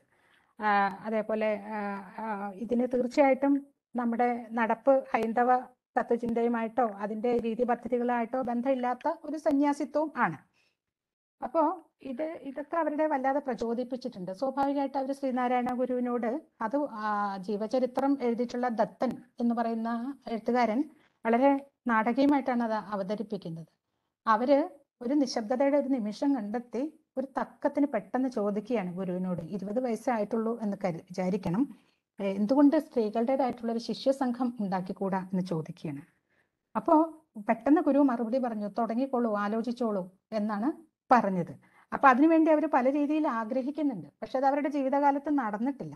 അപ്പോ ഈ ഒരു ശിഷ്യ സംഘത്തെ എപ്പോഴും അതിലൂടെ തൻ്റെ ജീവിതത്തിന്റെ അല്ലെങ്കിൽ തൻ്റെ ആത്മസത്തയുടെ അതിനൊരു മൂർത്ത രൂപം കൊടുക്കാനാണ് വാസ്തവത്തിൽ അവർ ആഗ്രഹിച്ചത്.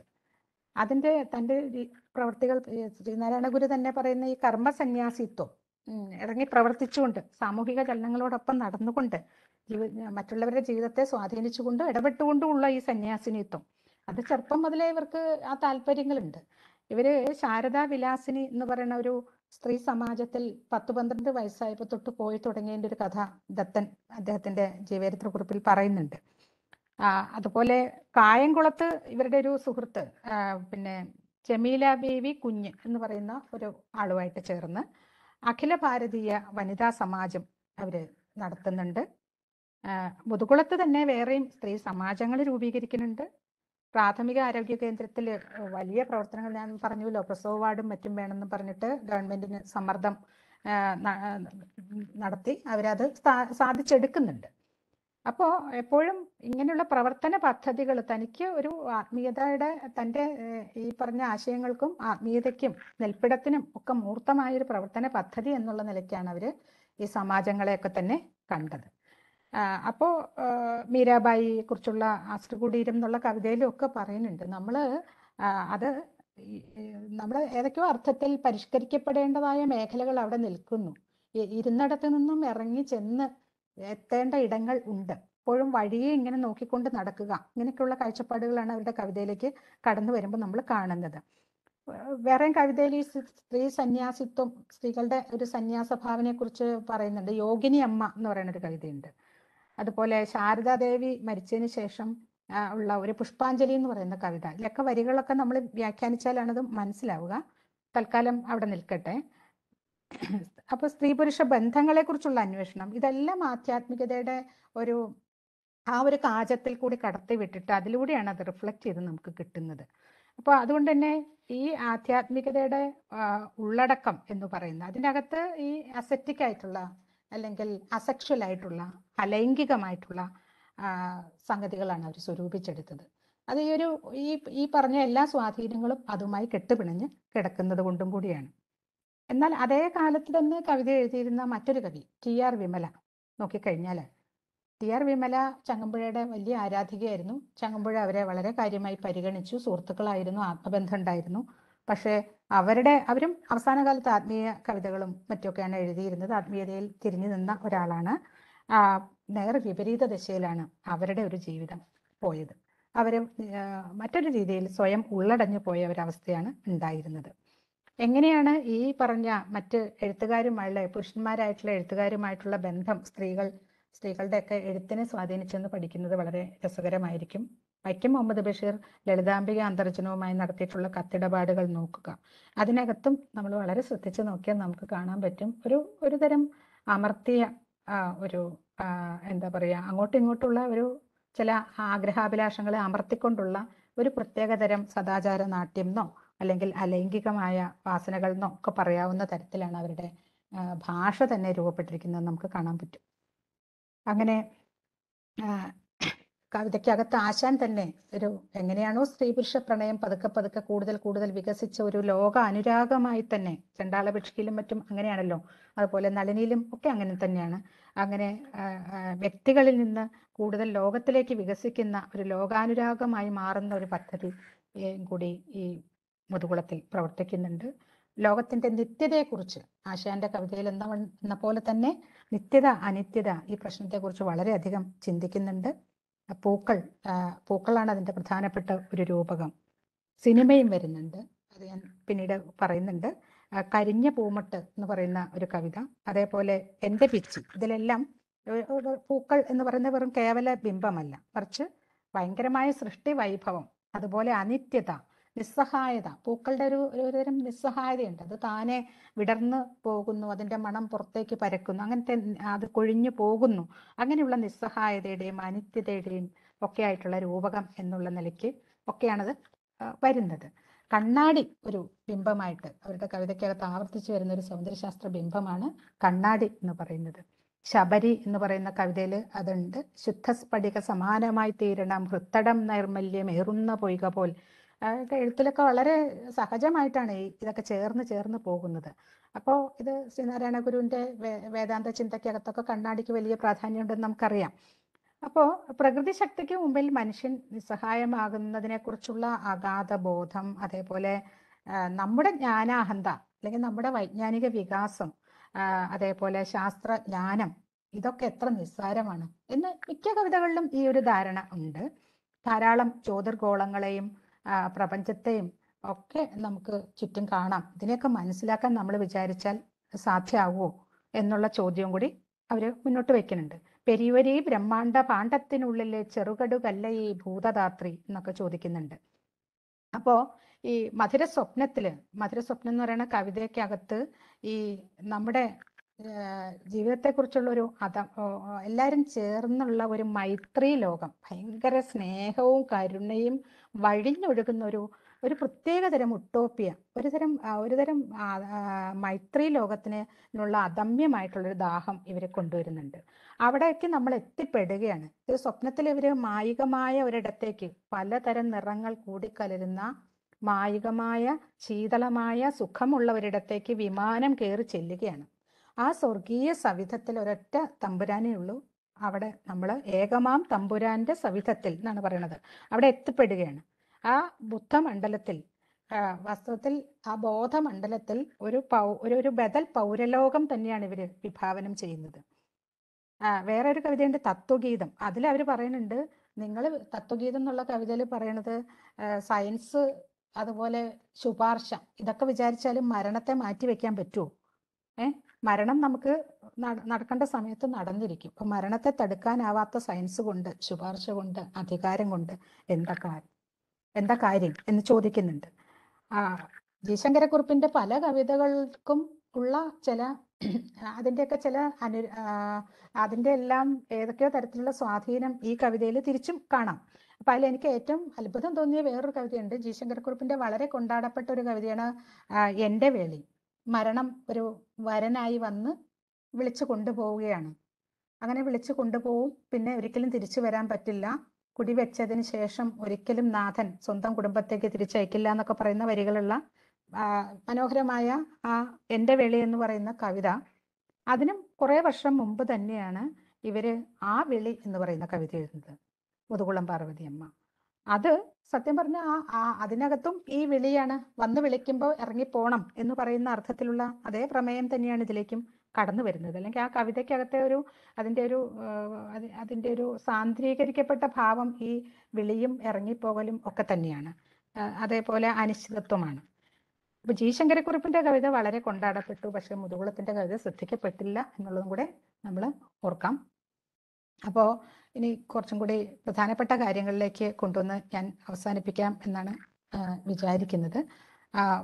പൂവിനെ കുറിച്ചും പറഞ്ഞു ധാരാളം. പൂക്കാരി എന്ന് പറയുന്ന കവിത, അത് ബുദ്ധന്റെ കഥകളിലെല്ലാം നമ്മൾ ആവർത്തിച്ചു വരുന്ന ഈ കടുക് തേടി, മരിക്കാത്ത വീട്ടിൽ നിന്ന് കടുക് തേടി വരുന്ന അമ്മ, ആ കടുക് തേടി അലയുന്ന അമ്മ, കൊഴിയാത്ത പൂ തേടി പോകുന്ന ഒരു പൂക്കാരിയാണ് ഈ പൂക്കാരി എന്ന് പറയുന്ന കവിതയിൽ കൊണ്ടുവരുന്നത്. അഴകിന്റെ വാടാത്ത വല്ലിയിൽ പുഷ്പിച്ച പൂ തേടി പോകുന്നു ഞാൻ, കൊഴിയാത്ത പൂവുണ്ടോ വാഴിക്കൊഴിയാത്ത ഒരടിവറ്റ പൂവുണ്ടോ പൂവനത്തിൽ, വഴിയേറെ പിന്നിട്ടു ചുറ്റിത്തിരിഞ്ഞു ഞാൻ, കൊഴിയാത്ത പൂ തേടി വന്നിവിടെ എന്നൊക്കെ പറയുന്നു. നിത്യതയുടെയും അനിത്യതയുടെയും നിരന്തരമായിട്ടുള്ള ചലനത്തെ ആവിഷ്കരിക്കുന്ന ചലച്ചിത്രം, അത് വേറൊരു തരം രൂപകമായിട്ട് അവർ കവിതയിൽ കൊണ്ടുവരുന്നു. തത്വഗീതം എന്ന് പറയുന്ന കവിതയിലുണ്ട്. ചലനചിത്രത്തിൽ എന്ന് പറയുന്ന മറ്റൊരു കവിത തന്നെ ഉണ്ട്. ആദിയിൽ ഇരുൾ പിന്നെ വെളിച്ചം അന്ത്യത്തിലും ഭീതി ചേർന്നിടും അന്ധകാരത്തിൻ യവനിക, ഖ്യാതമാം നരജന്മ ചലനചിത്രം പാർത്താൽ ഖേദത്തിനില്ലാതുണ്ടോ വക ഈ പ്രപഞ്ചത്തിൽ. അപ്പോ നിരന്തരം നമുക്ക് വിഷമിക്കേണ്ടതായ ഒന്നേ ഉള്ളൂ, ഈ പ്രപഞ്ചത്തിൽ ഇരുട്ടും വെളിച്ചവും മാറി മാറി വരും, ഭയപ്പെടുത്തുന്ന അന്ധകാരം വരും എന്ന് പറഞ്ഞുകൊണ്ടേയിരിക്കുന്നു. ജീവിതത്തെക്കുറിച്ചുള്ള ഒരു അനിശ്ചിതത്വമാണ് പറയുന്നത്. മനസ്സിനോട് ഞാൻ തുടങ്ങിയിട്ടുള്ള കവിതകളിലെല്ലാം കൂടുതൽ ആധുനികമായ പ്രവണതകളിലേക്കും കൂടെ കവി വരുന്നത് കാണാം. പതുക്കെ പതുക്കെ അവര് ആധുനികതയുടെ ഒരു സന്ദർഭത്തോടടുക്കുന്നു. ഈ കവിതകളൊക്കെ എഴുതുന്ന സമയത്ത് തീർച്ചയായിട്ടും മറ്റ് സമാനമായ പ്രവണതകൾ അവരുടെ സമകാലിക കവികളും കാണിക്കുന്നുണ്ട്. മേരി ജോൺ കൂത്താട്ടുകുളത്തിന്റെ ഞാൻ എന്ന് പറയുന്ന കവിത ഒരൊറ്റപ്പെട്ട കവിതയാണ്. അതിലൊക്കെ ഈ ആധുനികതയുടെ സ്പർശം, ആധുനികതാവാദത്തിന്റെ സ്പർശം കാണാം. മനസ്സിനോടെന്നുള്ള കവിത മുതുകുളം എഴുതുമ്പോൾ 24 വയസ്സേ അവർക്ക് ആയിട്ടുള്ളൂ. അപ്പോൾ തൻ്റെ ഉള്ളിൽ തന്നെയുള്ളൊരു വെളിച്ചത്തെ തേടുന്നു എന്നുള്ള അർത്ഥത്തിൽ ആണ് ആ കവിത ഒരു ആത്മീയ ആധുനികതയായിട്ടാണ് നിൽക്കുന്നത്. അപ്പോൾ ഇത് ഈ പറഞ്ഞ വിമലയിലും മുതുകുളത്തിലും കടത്തനാട്ടിലും ഒക്കെ വേറെ വേറെ രീതിയിൽ നിൽക്കുന്നു എന്നാണ് ഞാൻ പറഞ്ഞു വെക്കുന്നത്. ബൗദ്ധചിന്തയുടെ സ്വാധീനം ഉള്ള ഈ മുതുകുളം അവരിൽ പലരെക്കുറിച്ചും ഈ തൻ്റെ സഹയാത്രികരായിരുന്ന തൻ്റെ കാലത്തെ പ്രമുഖരായ പലരെക്കുറിച്ചുള്ള അടുപ്പങ്ങളും ഇഷ്ടങ്ങളും അവരെക്കുറിച്ചുള്ള ബഹുമാനം ഒക്കെ കവിതയിലേക്കാക്കി പലപ്പോഴും ഈ അവർ തന്നെ ബുദ്ധമതവുമായി ബന്ധപ്പെട്ടൊരു സംവാദം മിതവാദി ശ്രീകൃഷ്ണനും CV കുഞ്ഞിരാമനും ഒക്കെ തന്നെ മതം മാറ്റ ചർച്ചകൾ നടത്തുന്നുണ്ട്. അപ്പം അത് ക്രിസ്തു മതത്തിലേക്കും ബുദ്ധമതത്തിലേക്കുമുള്ള മതം മാറ്റങ്ങൾ ചർച്ച ചെയ്യുന്ന സമയത്ത് ആശാൻ വേറെ തരം അഭിപ്രായങ്ങൾ പറയുന്നുണ്ട്. ആശാൻ മതം മാറ്റത്തെ താല്പര്യപ്പെടാതിരുന്നതിന്റെ കാരണം പറഞ്ഞു സമുദായത്തിന്റെ ശക്തി ക്ഷയിക്കും, മാത്രമല്ല മതം മാറിയിട്ട് കാര്യമില്ല. ആശാന്റെ ഏറ്റവും പ്രശ്നം ജാതി വിവേചനം ആയിരുന്നു. അപ്പൊ സ്വാഭാവികമായിട്ടും അങ്ങനെയുള്ള ഈ കലങ്ങി പറഞ്ഞിട്ടുള്ള ഈ ചർച്ചകൾക്കകത്ത് ഈ ബൗദ്ധ ചിന്താഗതിയിലേക്ക് തിരിഞ്ഞത് സമകാലിക കവികളിൽ മറ്റാരെക്കാളും സ്ത്രീ കവികളിൽ പ്രത്യേകിച്ച് മുതുകുളം മാത്രമേ ഉണ്ടായിരുന്നുള്ളൂ. കുറച്ചു കാലം മുമ്പ് തരവത്തമ്മാളുമ്മയെ പോലെയുള്ള ചിലര് അവരുടെ ചില വിവർത്തന താല്പര്യങ്ങളിലൂടെയൊക്കെ ഈ ബുദ്ധ ചിന്തയെ സ്വീകരിച്ചിട്ടുണ്ട്. പക്ഷേ മുതുകുളമല്ലാതെ മറ്റാരും വളരെ കാര്യമായിട്ട് ഈ ഒരു വഴിക്കൂടെ അധികം വന്നിട്ടില്ല. അപ്പോൾ ഈ അവരുടെ വിഭാഗീയ ചിന്തകളെയൊക്കെ ചെറുക്കുന്ന കരുണയുടെയും മൈത്രിയുടെയും പ്രഭാവമായിട്ട് ബുദ്ധനെ കാണുന്ന സമീപനം ഒരുപാട് കവിതകളിൽ നേരത്തെ പറഞ്ഞിരുന്നു. അത് ബുദ്ധസമക്ഷം എന്നുള്ള കവിതയിൽ, അതേപോലെ ആ ബുദ്ധസമക്ഷം എന്നുള്ള കവിതയ്ക്കകത്ത് ബുദ്ധനെ ഇങ്ങനെ വെറുതെ ധ്യാനിച്ചിരിക്കുന്ന ബുദ്ധനെ പൂജിക്കുക എന്നുള്ള അർത്ഥത്തിലല്ല, മറിച്ച് ആ ധ്യാനത്തിൽ നിന്ന് ഇറങ്ങി സമൂഹത്തിലേക്ക് ഇറങ്ങി ചെല്ലുന്ന ഒരു കർമ്മസന്യാസിത്വം ആരോപിക്കുന്നുണ്ട്. അത് ശ്രീനാരായണ ഗുരുവിലെ കർമ്മസന്യാസിത്വവും അതുപോലെ ആശാന്റെ ബൗദ്ധപ്രമേയവും ഒന്നിച്ചു ചേർന്നാണ് പോകുന്നത്. ഇങ്ങനെ പലതരത്തില് സന്യാസിനി പാരമ്പര്യത്തെ സ്വരൂപിക്കാൻ അവർ തൻ്റെ ജീവിതത്തിലൂടെ നടത്തിയിട്ടുള്ള യാത്രകളുടെ ഒരു സമാഹാരമാണ് ഇവരുടെ ജീവിതം എന്ന് പറയുന്നത്. അപ്പോൾ കൂടാതെ ഇനി എത്ര സമയം കൂടി സംസാരിക്കാം ദേവിക? ഒരു 5 മിനിറ്റിൽ നിർത്തിയാൽ നന്നായിരിക്കും. ആണല്ലേ? ഓക്കെ, ആയിക്കോട്ടെ, വേഗം നിർത്താം. അപ്പോ ചർച്ചയ്ക്ക് സമയം കൂടി വെച്ചിട്ട് ആയിക്കോട്ടെ. അപ്പോ ഈ ധ്യാനാത്മകമായിട്ടുള്ള ഒരു ആത്മീയത എന്നുള്ളതിനേക്കാൾ കൂടുതൽ കുറച്ചും കൂടി കർമ്മസന്യാസിത്വം നാരായണ ഗുരുവിന്റെ തന്നെ ആശയങ്ങളുമായി ചേർന്ന് നിൽക്കുന്ന രീതിയിലുള്ള ഒരു ഇടപെടൽ ആത്മീയതയാണ് അവർ കീഴാള ആത്മീയതയായിട്ട് അതിനെ സ്വരൂപിക്കുക തന്നെയാണ് പാർവതിയമ്മ ചെയ്തിട്ടുള്ളത്. അപ്പൊ ഇങ്ങനെയൊക്കെ നിൽക്കുമ്പോൾ ഈ മുതുകുളം പാർവതിയമ്മ ഒന്ന് അടുത്ത് നിന്ന് നോക്കുമ്പോൾ നമ്മൾ ഒരുപാട് ഇപ്പൊ വായിച്ചവരിൽ പറഞ്ഞ പല പേരുകളും സമൂഹത്തിൽ അറിയപ്പെടുന്ന പ്രമുഖരായിട്ടുള്ള പല പേരുകളും കടന്നു വന്നു.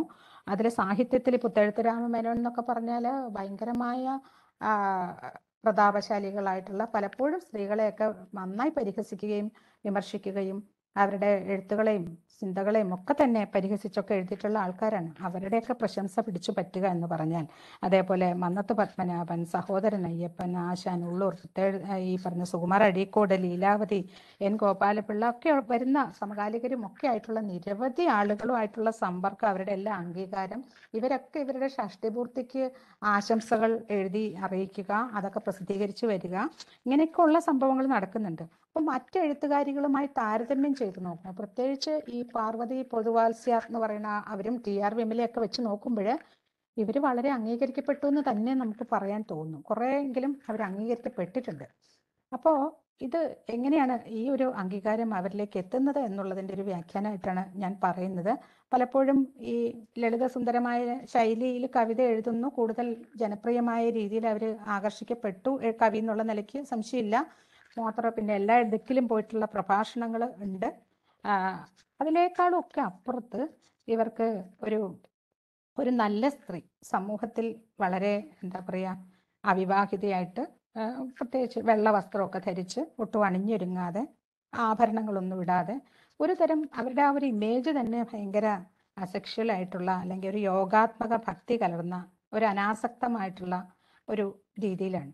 അപ്പോൾ സ്വാഭാവികമായിട്ടും പുരുഷ കേന്ദ്രീകൃതമായിട്ടുള്ള ഒരു സാമൂഹിക മണ്ഡലത്തിൽ ഇത് വളരെ പോസിറ്റീവായിട്ട് ഭയങ്കര ആളുകളെല്ലാം അക്സെപ്റ്റബിൾ ആയിട്ട് കാണുന്ന ഒരു ഇമേജിലേക്ക് നിന്നതല്ലേ എന്ന് നമുക്ക് വേണമെങ്കിൽ ആലോചിക്കാം. മാത്രമല്ല ഇവിടെ അതത്ര എളുപ്പമല്ല.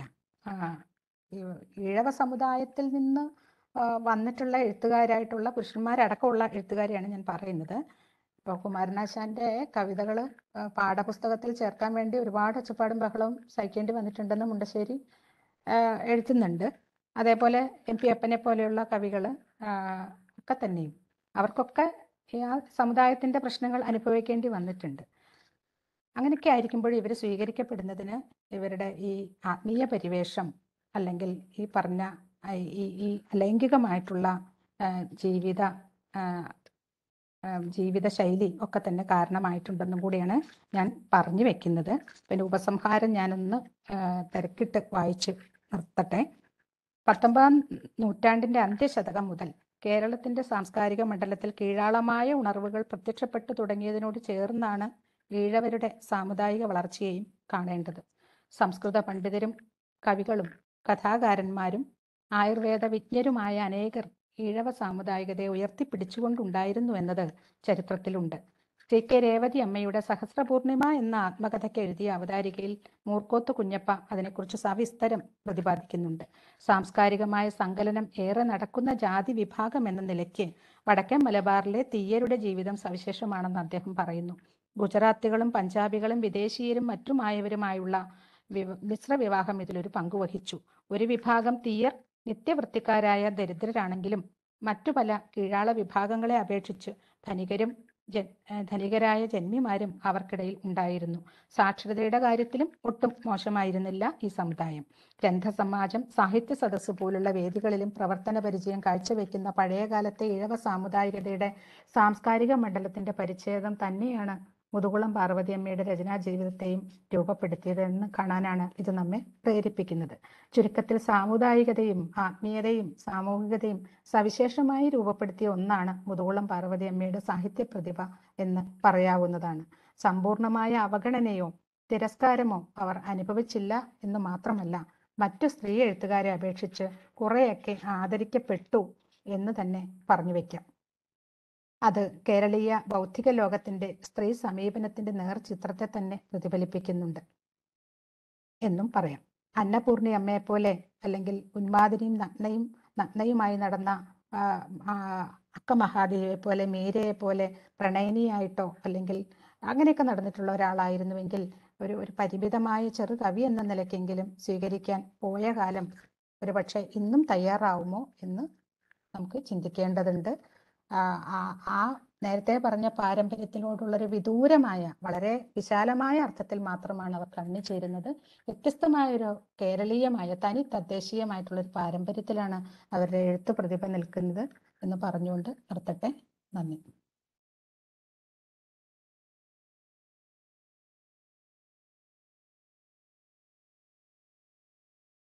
വളരെ നന്ദി ഉഷ. അത് ഒരുപാട് ചിന്തിക്കാനുള്ള കാര്യങ്ങൾ ഇതിലുണ്ട്. ചോദ്യങ്ങളിലേക്ക് കടക്കാം. നമുക്ക് ഏകദേശം ഒരു 15-20 മിനിറ്റോളം ഉണ്ട്. ചോദ്യങ്ങളിലേക്ക്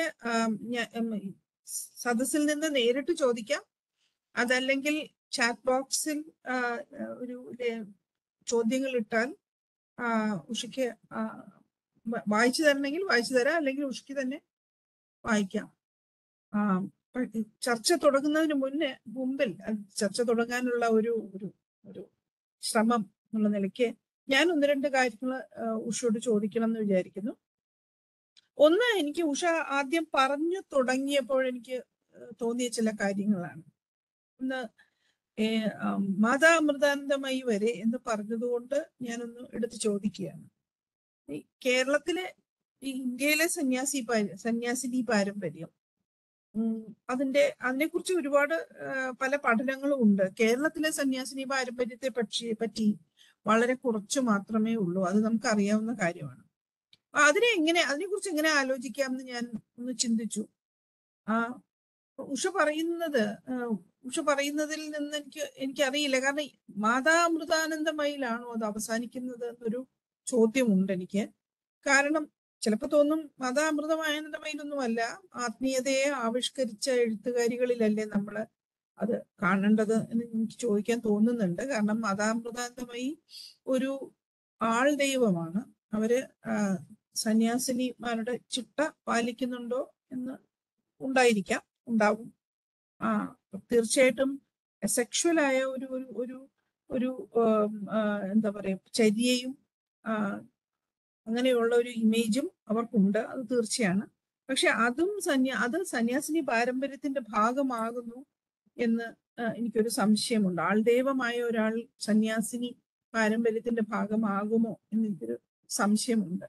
പിന്നെ വേറൊന്ന്, ഈ സന്യാസിനി പാരമ്പര്യത്തിൽ ഉൾപ്പെടുന്ന സ്ത്രീകളുടെ ആത്മീയമായ ചിട്ട, അവരുടെ തന്നെ സ്വത്വരൂപീകരണം, അവരുടെ ഈ സ്വത്വരൂപീകരണം എങ്ങനെയായിരിക്കും? അത് നേരത്തെ പറഞ്ഞ പോലെ ഈ കുടുംബിനി എന്ന നിലയിലേക്ക് എല്ലാ സ്ത്രീകളെയും നയിച്ചു പോകുന്ന ഒരു കാലമായിരുന്നു നവോത്ഥാന കാലം. അപ്പം ആ കാലത്ത് സന്യാസിനി എന്ന് പറയുന്ന, അതായത് ഈ പറഞ്ഞ പോലെ കുടുംബത്തിനോ സമുദായത്തിനോ നേരിട്ട് ഒന്നും സംഭാവന ചെയ്യാൻ തയ്യാറല്ലാത്ത ഒരു സ്ത്രീ, അങ്ങനെയുള്ള ഒരു സ്ത്രീയുടെ അനുഭവം എന്തായിരുന്നിരിക്കണം എന്ന് പലപ്പോഴും ഇത്തരം ഒരു ഒരു ഒരു ഒരു ആളുകളെയൊക്കെ മേയിച്ചു കൊണ്ടുപോകുന്ന പോലെയുള്ള ഒരു തരം നിയന്ത്രണം, കുടുംബത്തിന്റെയും സമുദായത്തിന്റെയും ഒക്കെ നിയന്ത്രണത്തിൽ നിന്ന് സ്വതന്ത്രമായി നിൽക്കാനുള്ള ഒരു ശ്രമം ഇതിന്റെ അകത്ത് കാണുന്നില്ലേ? മേരി ബെനിഞ്ഞയുടെ കവിതകളിലൊക്കെ ചിലപ്പോൾ അത് കാണാറുണ്ട്. എനിക്ക് ഇതിൽ നിന്നെല്ലാം മോചനമായി എന്ന് പറയുന്നു. 20കളിലൊക്കെ ഈ കന്യാസ്ത്രീ മഠത്തിൽ ചേരുന്ന പല സ്ത്രീകളും അത്തരത്തിൽ പ്രചോദിതരായിട്ടുണ്ടെന്ന് തന്നെ വിചാരിക്കണം.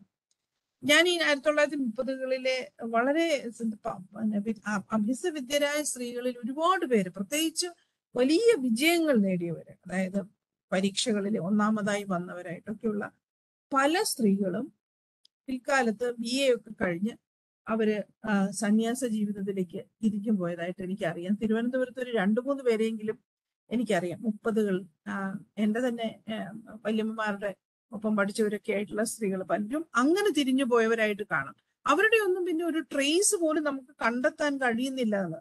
ഇവര് പോയ ആശ്രമങ്ങൾ തേടി പിടിച്ചൊക്കെ പോവാൻ ശ്രമിക്കാം എന്നല്ലാതെ അങ്ങനെ ഒരു ശ്രമം ആരും നടത്തിയിട്ടും ഇല്ല.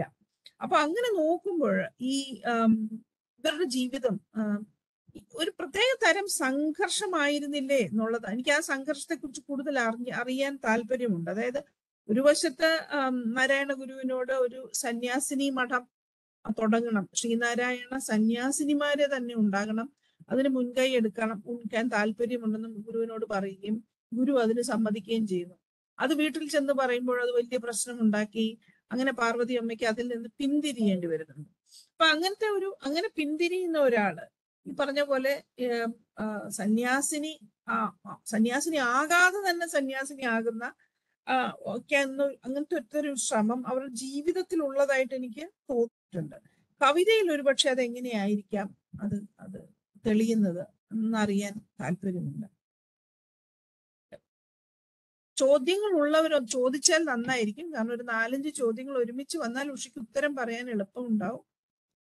ചോദ്യങ്ങൾ ഉണ്ടെങ്കിൽ ദയവായി ചോദിക്കുക. നിങ്ങൾ അൺമ്യൂട്ട് ചെയ്ത് നേരിട്ട് ചോദിക്കാം, അതല്ലെങ്കിൽ ചാറ്റ് ബോക്സിൽ എഴുതാം.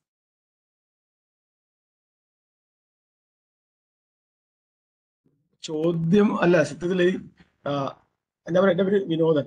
ഉഷയും ദേവികയും പറഞ്ഞപ്പോൾ എനിക്ക് തോന്നിയ ചില കാര്യങ്ങൾ, ഈ മുതുകുളം പാർവതി അമ്മ, സിസ്റ്റർ മേരി ബെനീഞ്ച, ഇവരൊക്കെ തന്നെ എനിക്ക് തോന്നി ഈ കുടുംബം, വിവാഹം തുടങ്ങിയ സ്ഥാപനങ്ങളിൽ നിന്ന് രക്ഷപ്പെടാൻ വേണ്ടിയുള്ള ശ്രമങ്ങൾ, അതിന്റെ ഭാഗമായിട്ടാണോ ഈ സന്യാസത്തോട് അടുക്കുന്നത് എന്നൊരു സംശയം. അതുപോലെ തന്നെ അതേ കാലത്ത് കൂത്താട്ടുകുളം മേരി ജോൺ, അവര് വളരെ ചെറുപ്രായത്തിൽ വിവാഹത്തിൽ നിന്ന് ഓടി രക്ഷപ്പെടുകയാണ്. അവർ ഭർത്താവിനെ ഉപേക്ഷിച്ചിട്ട് കുമാരനാശാന്റെ വീട്ടിലാണ് അഭയം തേടുന്നത്. അപ്പൊ എനിക്കൊന്നും ലളിതാംബിക, അന്തർജനം, ബാലാമണി അമ്മ തുടങ്ങിയിട്ടുള്ള സംഭവം അവരിൽ ഈ സംഘർഷം ഉണ്ടായിരുന്നു. അവർക്ക് അതിനോടുള്ള ഒരു തരം എന്താ പറയേണ്ടത്, വെറുപ്പും പ്രശ്നങ്ങളും ഒക്കെ അവർ എഴുതുന്നുണ്ട്. പക്ഷെ ഇതിന് ഓടി രക്ഷപ്പെടുകയാണ് ശരിക്കും കൂത്താട്ടുകുളം മേരി ജോൺ ചെയ്തത്. മേരി ബെനീഞ്ചയും മുതുകുളം പാർവതി അമ്മയൊക്കെ അകന്നു നിന്നത്. അങ്ങനെ ഒരു ജീവചരിത്രപരമായ അന്വേഷണം ശരിക്കും നടത്തേണ്ടതാണെന്ന് എനിക്ക് തോന്നുന്നു. ഈ എഴുത്തുകാരുടെ കൂത്താട്ടുകുളം മേരിജോണിന്റെ കാര്യത്തിൽ നമ്മൾ അങ്ങനെ അവരുടെ കവിതയെ കുറിച്ചല്ല ഞാൻ പറഞ്ഞത്, അവരുടെ ജീവിതത്തിൽ ആ ഒരു ധീരത കാണിച്ചു. ഭർത്താവിനെ ഉപേക്ഷിച്ചിട്ട് ഓടിപ്പോയി അവരിഷ്ടപ്പെട്ട ഒരു കവിയുടെ വീട്ടിൽ അഭയം തേടുകയാണ് ചെയ്തത്. എനിക്കത് കുമാരനാശാന്റെ മരണത്തിന് ശേഷമാണെന്ന് എനിക്ക് തോന്നുന്നത്. അങ്ങനെ ഒരു ജീവചരിത്രപരമായ അന്വേഷണം ആവശ്യമാണെന്ന് എനിക്ക് ഈ പ്രഭാഷണം കേട്ടപ്പോൾ തോന്നി. അത് ശരിക്കും നിങ്ങളൊക്കെ ചെയ്യേണ്ട ഒരു കാര്യമായിട്ട് എനിക്ക് തോന്നുന്നത്. അത് മാത്രം പറയാനാണ്. ഞാനിപ്പോ പറഞ്ഞ ഒന്ന് തിരുത്തുകയാണ്. ഡോക്ടർ പൽപ്പുവിന്റെ വീട്ടിലാണെന്ന് ആണ് ഞാൻ കേട്ടിരിക്കുന്നത്. പിന്നെ ഞാനിപ്പോ പറഞ്ഞ 2 കാര്യങ്ങളോടൊന്ന് പെട്ടെന്ന് പ്രതികരിക്കുക, അല്ലെങ്കിൽ ചിലപ്പോൾ അതിന്റെ ആ ടച്ച് വിട്ടുപോകും. ഞാൻ എഴുതിയെടുത്തിട്ടില്ല അതുകൊണ്ട്. അപ്പോ ദേവിക പറഞ്ഞ പോലെ അത് ഞാൻ പറഞ്ഞതല്ല, മറിച്ച് ഇവര് ആമുഖത്തിൽ പറയുന്നതാണ്. ഈ അരുന്ധതി സുബ്രഹ്മണ്യം മാതാ അമൃതാനന്ദമയെ മുൻനിർത്തി പറഞ്ഞ ഒരു കാര്യത്തോട് ബന്ധപ്പെട്ടാണ് ഞാൻ അവരുടെ പേര് സൈറ്റ് ചെയ്യുന്നത്. നമുക്കറിയാം അവരൊരു കോർപ്പറേറ്റ് ആത്മീയത ശരിക്കും അങ്ങനെ ജീവിക്കുന്ന, അങ്ങനെ ഒരുപാട്, അവിടെ സത്നസിംഗിന്റെ അനുഭവം ഒന്നും നമ്മൾ മറക്കാറായിട്ടില്ല. സ്വാഭാവികമായിട്ടും മാതാ അമൃതാനന്ദമയെ തീർച്ചയായിട്ടും ഒരു ആൾദൈവമായിട്ട് തന്നെയാണ് ഞാനും കാണുന്നത്. വ്യക്തിപരമായിട്ട് ആ നിലപാട് അങ്ങനെ തന്നെയാണ്. പക്ഷെ അതിൻ്റെ അകത്ത് ദേവിക പിന്നീട് അതിനോട് ആഡ് ചെയ്ത് ചോദിച്ച ഒരു ചോദ്യമുണ്ട്. സന്യാസത്തിന്റെ ആത്മീയ ചിട്ടകൾ പാലിക്കുന്നവരുടെ സ്വത്വ പാരമ്പര്യം. അത് എനിക്ക് മനസ്സിലായത് വെച്ച് ഞാൻ പറയാം. ഞാൻ കുറച്ച് നാളുകളായിട്ട് സൗഹൃദത്തിലായിരുന്ന, അതുപോലെ ഞാൻ ഒന്നിച്ച് താമസിച്ചിരുന്ന സിസ്റ്റർ ജസ്മി, സിസ്റ്റർ നമ്മുടെ ഇപ്പോൾ സമകാലികമായി ജീവിച്ചിരിക്കുന്ന ആളാണ്. അവരുടെ ആത്മകഥയിലും ഒക്കെ അവർ പറഞ്ഞു, അവരെ എപ്പോഴും ഞാനിങ്ങനെ വളരെ ശ്രദ്ധയോടെ കേൾക്കുമായിരുന്നു. ധാരാളം സംസാരിക്കുന്ന ആളാണ്. അപ്പൊ അവര് പറയുന്നത് എന്താന്ന് വെച്ചാൽ, അവര് ശരിക്കും പറഞ്ഞാൽ ഞാനും അവരും തമ്മിൽ ഒരു വ്യത്യാസമില്ലെന്ന് അവർ പറയണേ. ഞാൻ വിവാഹം കഴിച്ചിട്ടുണ്ട്, എനിക്ക് സെക്സ് ഉണ്ട്, എനിക്കൊരു വിവാഹ ജീവിതമുണ്ട്, സാമൂഹ്യ ജീവിതമുണ്ട്, സ്വാഭാവികമായിട്ട് അവർക്കും ഇതെല്ലാം ഉണ്ട്. അപ്പൊ ഞാനിങ്ങനെ അത്ഭുതത്തോടു കൂടി നോക്കും. അപ്പൊ അവർ പറയുന്നത് ആക്ച്വലി അവർ വിവാഹം കഴിച്ചിരിക്കുന്നത് യേശുക്രിസ്തുവിനെയാണെന്ന് മാത്രമേ വ്യത്യാസമുള്ളൂ. അവരെ ശരീരത്തിൽ അനുഭവിക്കുന്നുണ്ട് എന്നാണ് അവർ പറയുന്നത്. അവര് എന്താ പറയാ, കയ്യിലൊക്കെ പിടിച്ച് സത്യം ചെയ്യുന്ന പോലെയൊക്കെ പറയും. അവർക്ക് ആ ഒരു രതിയുടെ ആനന്ദം പോലും അവർ അനുഭവിക്കുന്നു, പ്രണയത്തിന്റെ സന്തോഷം അനുഭവിക്കുന്നു, സംസാരിക്കുന്നു, ഒരുപാട് പിന്നെ ചില സന്ദർഭങ്ങളിൽ വിരഹം അനുഭവിക്കുന്നു. ഇങ്ങനെയൊക്കെ ഇടപെടാൻ കഴിയുന്ന തരത്തിൽ ദൈവവുമായിട്ടുള്ള ഒരു സാത്മീഭാവം ഭയങ്കര ഇന്റിമേറ്റ് ആയിട്ട് സാധാരണ സ്ത്രീകൾക്ക് സാധ്യമാവുന്നതിനേക്കാൾ കൂടുതൽ എനിക്ക് പറ്റും എന്നൊക്കെ പറഞ്ഞ ഓർമ്മയുണ്ട് എനിക്ക്. അതുപോലെ തന്നെ അത് അത്തരത്തിലുള്ള ഇപ്പൊ പ്രകൃതിയുമായി ചില സമയത്ത് പ്രകൃതിയുമായി മാതേക്കുട്ടിയൊക്കെ അതിനെപ്പറ്റി എഴുതിയിട്ടുണ്ട്. മാതേക്കുട്ടിയും ബാലമണിയമ്മയും കൂടി സന്ധ്യാസമയം നോക്കി, സൂര്യനെ നോക്കി എങ്ങനെ ഇരിക്കുമ്പോൾ എനിക്ക് എൻ്റെ ഏറ്റവും ഇഷ്ടപ്പെട്ട പുരുഷനുമായി രതിയിൽ ഏർപ്പെടുകയാണെന്നാണ് എനിക്ക് അനുഭവിക്കുന്നത്, ഞാൻ അതാണ് അനുഭവിച്ചുകൊണ്ടിരിക്കുന്നത് എന്ന് പറഞ്ഞൊരു ഇത് ഞാൻ എവിടെയോ വായിച്ചോ എഴുതിയോ പറഞ്ഞോ ഒക്കെ കേട്ടിട്ടുണ്ട്. അപ്പൊ ഇങ്ങനെ ഈ ഒരു രീതിയിൽ വളരെ ഭാവനാപരവും വളരെ അധികം ആന്തരികവുമായിട്ടുള്ള ഒരു അത്തരത്തിൽ വളർത്തിയൊരു എടുത്ത ഒരു സ്വത്വത്തിന്റെ പാരമ്പര്യത്തിലാണ് അവർ സ്വയം നിൽക്കുന്നത്. മുതുകുളം പാർവതിയമ്മ എന്തായാലും അങ്ങനെ തന്നെയാണ്. അവരുടെ പ്രകൃതിയിലേക്ക് നോക്കിക്കഴിഞ്ഞാൽ, അവരെഴുതുന്ന ഓരോ വാക്കുകൾ തന്നെ എടുത്തു വെച്ച് നോക്കിക്കഴിഞ്ഞാൽ ധാരാളമായിട്ട് വെള്ളം, പ്രകൃതി, ഈ കൊല്ലം ജില്ലയുടെ കായൽ പരിസരം, ആലപ്പുഴ ജില്ലയിലെയൊക്കെ ആ പ്രകൃതിയൊക്കെ ഭയങ്കര, അതിനകത്തൊക്കെ അവര് വാക്കുകളെ തിരഞ്ഞെടുക്കുന്നതിന്റെ യുക്തിയായാലും അതിനെ കണക്ട് ചെയ്യുന്ന സമകാലിക സൂചനകളായാലും ചില പര്യായ പദങ്ങൾ ഉപയോഗിക്കുമ്പോഴും ഒക്കെ തന്നെ ഇതെല്ലാം വന്ന് കിടക്കുന്നുണ്ട്. അവരതിനകത്ത് ഇങ്ങനെ നിറഞ്ഞ് കണ്ടൻസ്ഡ് ആയിട്ട് നിറഞ്ഞ് തുളുമ്പുകയാണ്. അപ്പൊ കവിതയ്ക്കകത്ത് അത് അങ്ങനെയാണ് പ്രവർത്തിക്കുന്നത് എന്നുള്ളതാണ് എനിക്ക് പറയാൻ തോന്നിയിട്ടുള്ളത്. തീർച്ചയായിട്ടും അവർ ആത്മീയ അനുരാഗത്തിന്റെ ഒരാൾ തന്നെയാണ്. ആത്മീയ അനുരാഗത്തെ ലോകാനുരാഗമായിട്ട്, അത് ശരിയോ തെറ്റോ ആശാൻ വിചാരിച്ചു, അതേ വഴിയിലൂടെ തന്നെയാണ് അവരും വിചാരിച്ചിട്ടുള്ളത്. അങ്ങനെയാണ് അവരുടെ ഒരു കാര്യം വരുന്നത്. അതാണ് എനിക്ക് അതിന് മറുപടിയായിട്ട് പറയാനുള്ളത്. പിന്നെ ടി.കെ. വിനോദിന് സൂചിപ്പിച്ച സിസ്റ്റർ മേരി ബെനിഞ്ഞയുമായി ബന്ധപ്പെട്ട് ഞാൻ ചെറിയ ചില അന്വേഷണങ്ങളും നടത്താതിരുന്നിട്ടില്ല. ഇലഞ്ഞി പ്രദേശത്താണ് സിസ്റ്റർ മേരി ബെനിഞ്ഞ ജീവിച്ചിരുന്നത്. അപ്പോൾ ആ ഭാഗത്തുള്ള പഴയ ആളുകൾ പറഞ്ഞു കേട്ട് അവരുടെ പേരക്കുട്ടികളായിട്ടുള്ള ആളുകളൊക്കെ പറയുന്നത് സിസ്റ്റർ മേരി ബെനിഞ്ഞയ്ക്ക് കാര്യമായ ഒരു പ്രണയം ഉണ്ടായിരുന്നു. ആ പ്രണയത്തിൽ അത് വീട്ടിലറിഞ്ഞ് ഉടനെ തന്നെ അത് വലിയ പ്രശ്നമാവുകയും അങ്ങനെ അവർ മഠത്തിൽ പോവുകയും ഒക്കെയാണ് ചെയ്തത്. മാത്രമല്ല അവർ മതപരമായ കൃത്യതയൊന്നും വളരെ ശ്രദ്ധയോടെ പാലിച്ചിരുന്നില്ല. അവരുടെ ഉള്ളിൽ അവരെ ഒരു ചട്ടക്കൂടിൽ നിന്നു എന്ന് മാത്രമേ ഉള്ളൂ.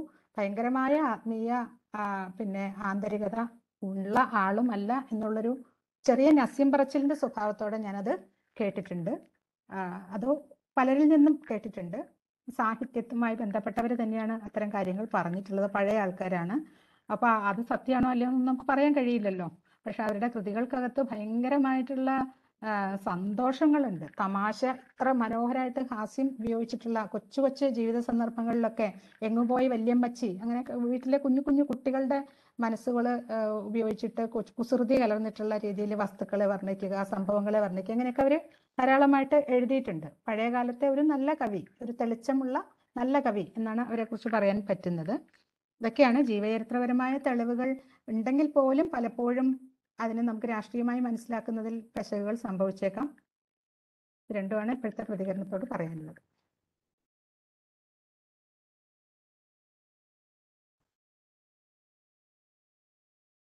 നിങ്ങൾ ചോദിക്കാം.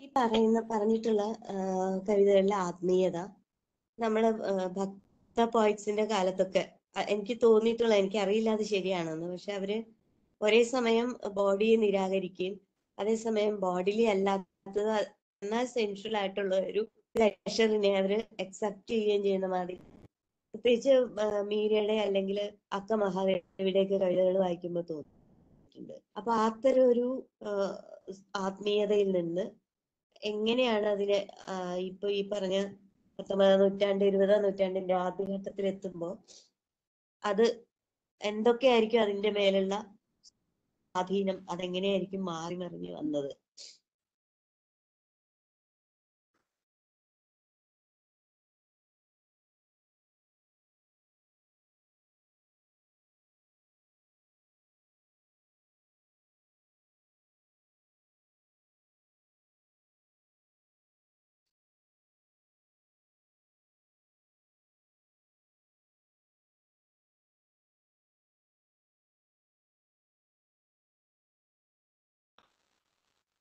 പക്ഷെ കേൾക്കുന്നില്ല. ഹലോ ഉഷ, കേട്ടായിരുന്നോ ആശ ചോദിച്ച ചോദ്യം? ഹലോ, മ്യൂട്ടാണ് തോന്നുന്നത്. മ്യൂട്ടഡ് ആണ്. ഓക്കെ, ഞാൻ കേട്ടിരുന്നു. ഞാൻ മ്യൂട്ട് പോയതാണ്. Okay, sorry. അപ്പോ ആശ, അതായത് ഇവര് വെള്ള വസ്ത്രമാണ് ധരിച്ചിരുന്നത്, ആഭരണങ്ങൾ ധരിച്ചിരുന്നില്ല. അതേപോലെ പൂജാപുഷ്പങ്ങളും ഒക്കെ ആയിട്ട് അമ്പലത്തിൽ പോയി നടക്കൽ വെച്ച് പ്രാർത്ഥിച്ച് തൊഴുത് ധ്യാനിച്ച് കുറേ സമയം ധ്യാനത്തിലിരുന്ന് പിന്നെ ദിവസങ്ങളോളം പ്രാർത്ഥനയും പൂജയും ഒക്കെ ചെയ്യുന്ന ഒരു ശൈലിയിൽപ്പെട്ട ആള് തന്നെയായിരുന്നു. അവരുടെ ഈ പറഞ്ഞ വിവാഹം അല്ലെങ്കിൽ നേരത്തെ പറഞ്ഞ പോലെയുള്ള ബോഡിലി ആയിട്ടുള്ള കാര്യങ്ങളോട് ബന്ധപ്പെട്ട് കുറച്ചു മുമ്പ് വായിച്ചിട്ടുള്ള ജീവചരിത്രപരമായിട്ടുള്ള പരാമർശങ്ങൾ വെച്ച് ആലോചിക്കുമ്പോൾ ഇവരുടെ തന്നെ കുടുംബത്തിൽപ്പെട്ട ഇവരുടെ പേരക്കുട്ടി ആയിട്ട് വരാവുന്ന ഒരു മരുമകന്റെ മകള് വിവാഹം കഴിക്കാതെ ഇവരെ വിളിച്ചിരുന്ന നല്ലപ്പച്ചി എന്നാണ്. ആ നല്ലപ്പച്ചിയെ പോലെ സന്യാസിത്വം സ്വീകരിച്ച് ജീവിക്കാൻ ആഗ്രഹിച്ചിരുന്നു പോലും അവരത് തടസ്സപ്പെടുത്തി എന്നുള്ളതാണ്. വിവാഹം കഴിക്കണമെന്ന് നിർബന്ധിക്കുകയും അവരെ വിവാഹം കഴിപ്പിക്കുകയും ചെയ്തു. കുടുംബാംഗങ്ങളെ എല്ലാവരെയും നല്ലവണ്ണം നോക്കുകയും ഒക്കെ ചെയ്തു. മാത്രമല്ല, ഇവർക്ക് എറണാകുളത്തുള്ള ഏതോ ഒരു പ്രശസ്തനായ കവി ഇവരോട് വിവാഹ അഭ്യർത്ഥന നടത്തുകയും എന്നാൽ അവർ അത് നിരസിക്കുകയും ചെയ്തു. അപ്പോൾ വീട്ടുകാർ പലരും വിവാഹത്തിന് നിർബന്ധിച്ചിരുന്നുവെങ്കിലും അവര് വിവാഹത്തിന് തയ്യാറായിരുന്നില്ല എന്ന് തന്നെയാണ് മനസ്സിലാവുന്നത്. സഹോദരന്റെ മക്കളെ നന്നായി വളർത്താനും അവർക്ക് വേണ്ടി സമയം ചെലവഴിച്ചു എന്നുള്ള രീതിയിലും പറഞ്ഞു കേൾക്കുന്നുണ്ട്. നമുക്ക് ഇതിന്റെ സത്യാവസ്ഥ അറിയില്ല. എന്തായാലും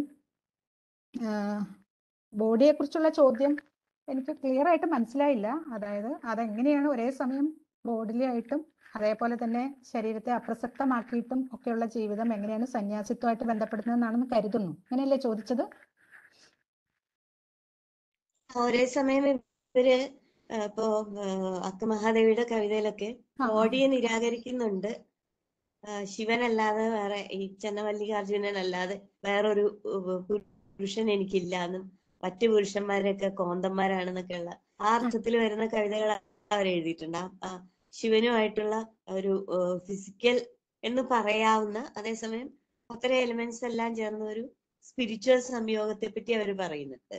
അപ്പൊ അതിന്ന് ഈ നമ്മുടെ ഒരു മോഡേണിറ്റിയുടെ സമയമാകുമ്പോ എങ്ങനെയാ ഏതെല്ലാം തരത്തിലായിരിക്കും അത് മാറിയിട്ടുണ്ടാവുക?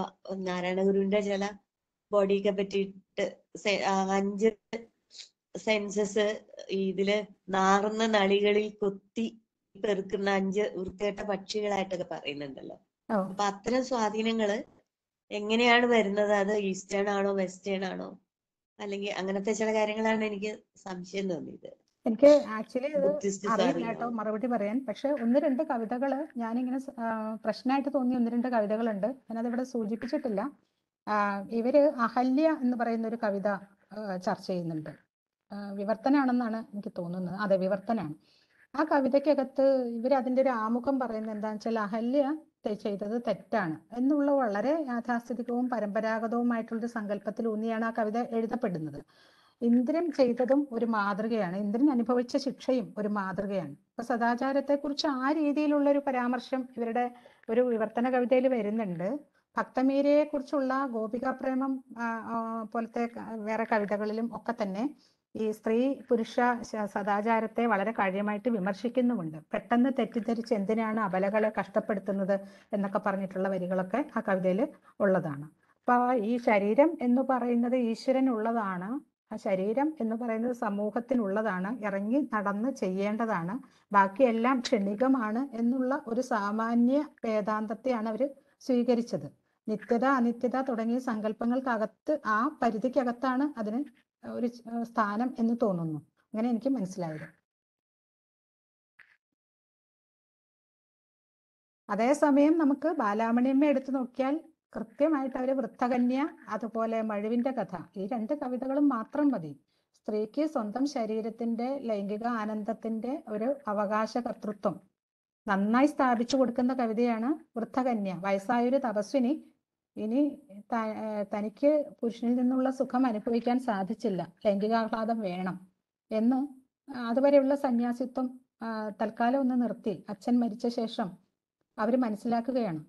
അപ്പൊ ഈ ഉലകിൻ മധുപർക്കം നുകരുവാനല്ലെങ്കിൽ ഉപരി ലോകത്തിൽ എന്ത് ആസ്വദിപ്പാൻ, ഈ ലോകത്തെ മധുരം നുകരുവാനല്ലെങ്കിൽ ഉപരി ലോകത്തെക്കുറിച്ച് എന്താണ് ഇത്ര വലിയ ആസ്വദിക്കാൻ ഉണ്ടാവുക, പരലോകത്ത് ചെന്നിട്ടൊന്നും കിട്ടാനില്ല എന്നുള്ള തരത്തിലുള്ള ഒരു ആലോചന കൊണ്ടുവരികയും അത് അങ്ങനെ അവരൊരു യുവാവായ സന്യാസിയുമായി അടുപ്പത്തിലായി, അയാളുമായി സ്നേഹത്തിലായി, ഒരു രാത്രി കഴിച്ചുകൂട്ടി അയാളിൽ നിന്ന് പുരുഷസുഖം അനുഭവിച്ച് പിന്നെ അയാളെ മറികടന്ന് അവർ പോവുകയാണ്. അങ്ങനെ വൃദ്ധയായ ഈ തപസ്വിനി കടന്നു പോകുമ്പോൾ അയാൾ പോകല്ലേ എന്ന് പറഞ്ഞ് പിന്നാലെ കൂടി കാൽക്കൽ വീഴുന്നു. പക്ഷെ അവർ മറികടന്നു പോകുന്നു. അതാണ് വൃദ്ധകന്യ. എന്റെ ചുരുക്കാണ് പറഞ്ഞത്. അങ്ങനത്തെ കവിതകൾ എഴുതിയ ബാലാമണിയമ്മ. അമ്മയെ നല്ലതായേ കാണാവൂ, എൻ്റെ അമ്മ തെറ്റ് ചെയ്തിട്ടില്ല എന്ന് പറഞ്ഞ് അച്ഛനോട് അപേക്ഷിക്കുന്ന പരശുരാമന്റെ മഴുവിന്റെ കഥയിലൂടെ സ്ത്രീയുടെ മോഹങ്ങൾ വളരെ എന്താ പറയുക, അതിനൊരു അവകാശം ഉണ്ട്.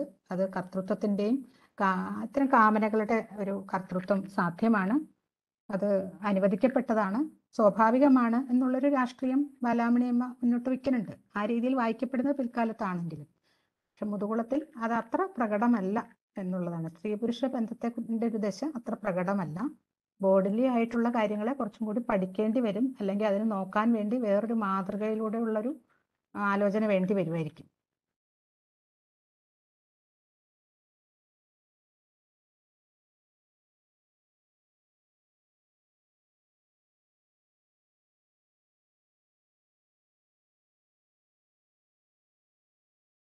ഈ ആർക്കെങ്കിലും ചോദ്യങ്ങളുണ്ടോ?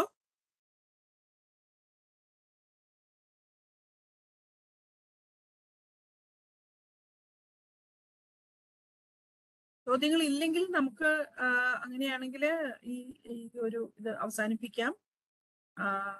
വളരെ നന്ദി ഉഷ. എനിക്ക് ഇതൊരു വളരെ നന്ദിയുണ്ട്. ഇത് ഉഷയ്ക്ക് അറിയാലോ, ഇത് ഞങ്ങളൊരു പരമ്പരയായിട്ട് ഈ റെക്കോർഡിങ്സ് എല്ലാം ഒരുമിച്ച് സെന്റർ ഫോർ ഡെവലപ്മെന്റ് സ്റ്റഡീസിന്റെ വെബ്സൈറ്റിൽ സൂക്ഷിക്കുക എന്നുള്ളതാണ് നമ്മൾ ചെയ്യാൻ ഉദ്ദേശിക്കുന്ന കാര്യം. അപ്പൊ അതുകൊണ്ട് തന്നെ ഇത് ആർക്കെങ്കിലും കേൾക്കാൻ താല്പര്യമുള്ളവർക്ക് വന്ന് ഇനി കേൾക്കാൻ സാധിക്കും. ഒരു കുറച്ചുകൂടി ഈ പറഞ്ഞ ഈ പ്രഭാഷണത്തിന്റെ ഇംഗ്ലീഷിലുള്ള ഒരു ചെറിയ സമ്മറി കൂടി ചേർത്തുകൊണ്ടായിരിക്കും നമ്മൾ അത് അപ്ലോഡ് ചെയ്യുക. അപ്പൊ അങ്ങനെയാകുമ്പോൾ മലയാളികളല്ലാത്തവർക്കും, ഇന്നിപ്പോ മലയാളികളല്ലാത്തവരാരും വന്നിട്ടില്ല, കാരണം അവർക്ക് മനസ്സിലാവില്ല. അതുകൊണ്ട് തന്നെ അപ്പൊ അങ്ങനെയുള്ളവർക്ക് വായിക്കാനും കൂടുതൽ അന്വേഷിക്കാനും ഒക്കെ താല്പര്യം ഉണ്ടാക്കാൻ വേണ്ടിയിട്ട് നമ്മളിത് വെബ്സൈറ്റിൽ ഇടുകയും ഇതിന്റെ ഈ പ്രഭാഷണത്തിന്റെ ഒരു ചുരുക്കം ഇംഗ്ലീഷിൽ അതിന്റെ കൂടെ ചേർക്കുകയും ചെയ്യും. അതുകൊണ്ട് എന്തായാലും ഈ പരമ്പരയിൽ ഞങ്ങൾ ഉദ്ദേശിക്കുന്ന, എനിക്ക് തോന്നുന്നു ഞങ്ങൾ ഉദ്ദേശിക്കുന്ന കാര്യം നടക്കുന്നുണ്ട്. അതായത് ഇതുപോലെ ഒരാളെ പറ്റി അധികം പേർക്ക് അറിയില്ലായിരുന്നു എന്നുള്ള ഒരു അവസ്ഥയിലേക്ക് നമ്മൾ കടന്നുകൊണ്ടിരിക്കുന്നത്. എനിക്ക് തോന്നുന്നുണ്ട് നമ്മുടെയൊക്കെ തലമുറ കഴിഞ്ഞാൽ ഒരുപക്ഷെ ഇങ്ങനെ ഒരാളെ പറ്റി കുട്ടിക്കാലം മുതൽ കേൾക്കുന്നവരുണ്ടാകുമോ സംശയമാണ്. ഞാൻ ആ നാട്ടുകാരി ആയതുകൊണ്ട് ഞാൻ കുട്ടിക്കാലം മുതലേ അവരെ കുറിച്ച് കേട്ട് വളർന്നിട്ടുണ്ടോ. എന്റെ നെറ്റിക്ക് വീതി കൂടുതലാണെന്നുള്ളത് ഞങ്ങളുടെ നാട്ടില് പലരും പറയുമ്പോൾ ആൾക്കാർ പറയും, അതിനെന്താ കുഴപ്പം, അമ്മ സാറിന് പാർവതി അമ്മ സാറിന് നെറ്റി കണ്ടിട്ടുണ്ടോ? ഞങ്ങളുടെ നാട്ടിൽ പാർവതി അമ്മ സാറിന് നെറ്റി വളരെ വലിയ നെറ്റിയാണ്, അതുകൊണ്ട് കുഴപ്പമൊന്നുമില്ല, നല്ലതാണ് എന്ന് പ്രായമുള്ളവർ എന്നോട് പറഞ്ഞത് ഞാൻ ഓർക്കുന്നുണ്ട്. ഞാൻ ചെറുപ്പത്തിൽ വളരെ ചെറുതായിരിക്കുമ്പോൾ അത് നല്ല ബുദ്ധിയുടെ ലക്ഷണമാണ്, കുഴപ്പമൊന്നുമില്ല എന്ന് പറയുന്ന ഒരു രീതി ഉണ്ടായിരുന്നു. പക്ഷെ അങ്ങനെയുള്ള ഒരു എന്താ പറയാ, അങ്ങനെ പറഞ്ഞു തരാൻ ആൾക്കാർ കുറഞ്ഞു വരുന്ന ഒരു കാലത്താണ് നമ്മൾ ജീവിച്ചുകൊണ്ടിരിക്കുന്നത്. ഒരുപക്ഷെ ഇത്തരം ഒരു ആത്മീയത വീണ്ടെടുക്കാൻ സ്ത്രീകളുടെ നവോത്ഥാന കാലം എന്ന് പറയുന്ന, നവോത്ഥാനം നമ്മൾ വിളിക്കുന്ന ആ കാലത്ത് സ്ത്രീകൾ ഒരുപക്ഷെ സൃഷ്ടിച്ച ഒരു ആത്മീയത എന്താണെന്ന് കൂടുതൽ അന്വേഷിക്കാൻ ഇതുപോലെയുള്ള ഉഷയുടെ പോലെയുള്ള അന്വേഷണങ്ങൾ നമുക്ക് പ്രേരണയാകുമെന്നാണ് തോന്നുന്നത്. ഇവിടെ വന്നു ചേർന്ന എല്ലാവർക്കും എൻ്റെ നന്ദി, സിരിയസിന്റെ പേരിലും എൻ്റെ സ്വന്തം പേരിലും. ഉഷയ്ക്ക് പ്രത്യേകം നന്ദി. ഇനിയും വരണം, തീർച്ചയായിട്ടും കാണാം. ഞാൻ ഈ സെഷൻ അവസാനിപ്പിക്കാൻ പോവുകയാണ്. Once again thanks to all of U. Thank you. By.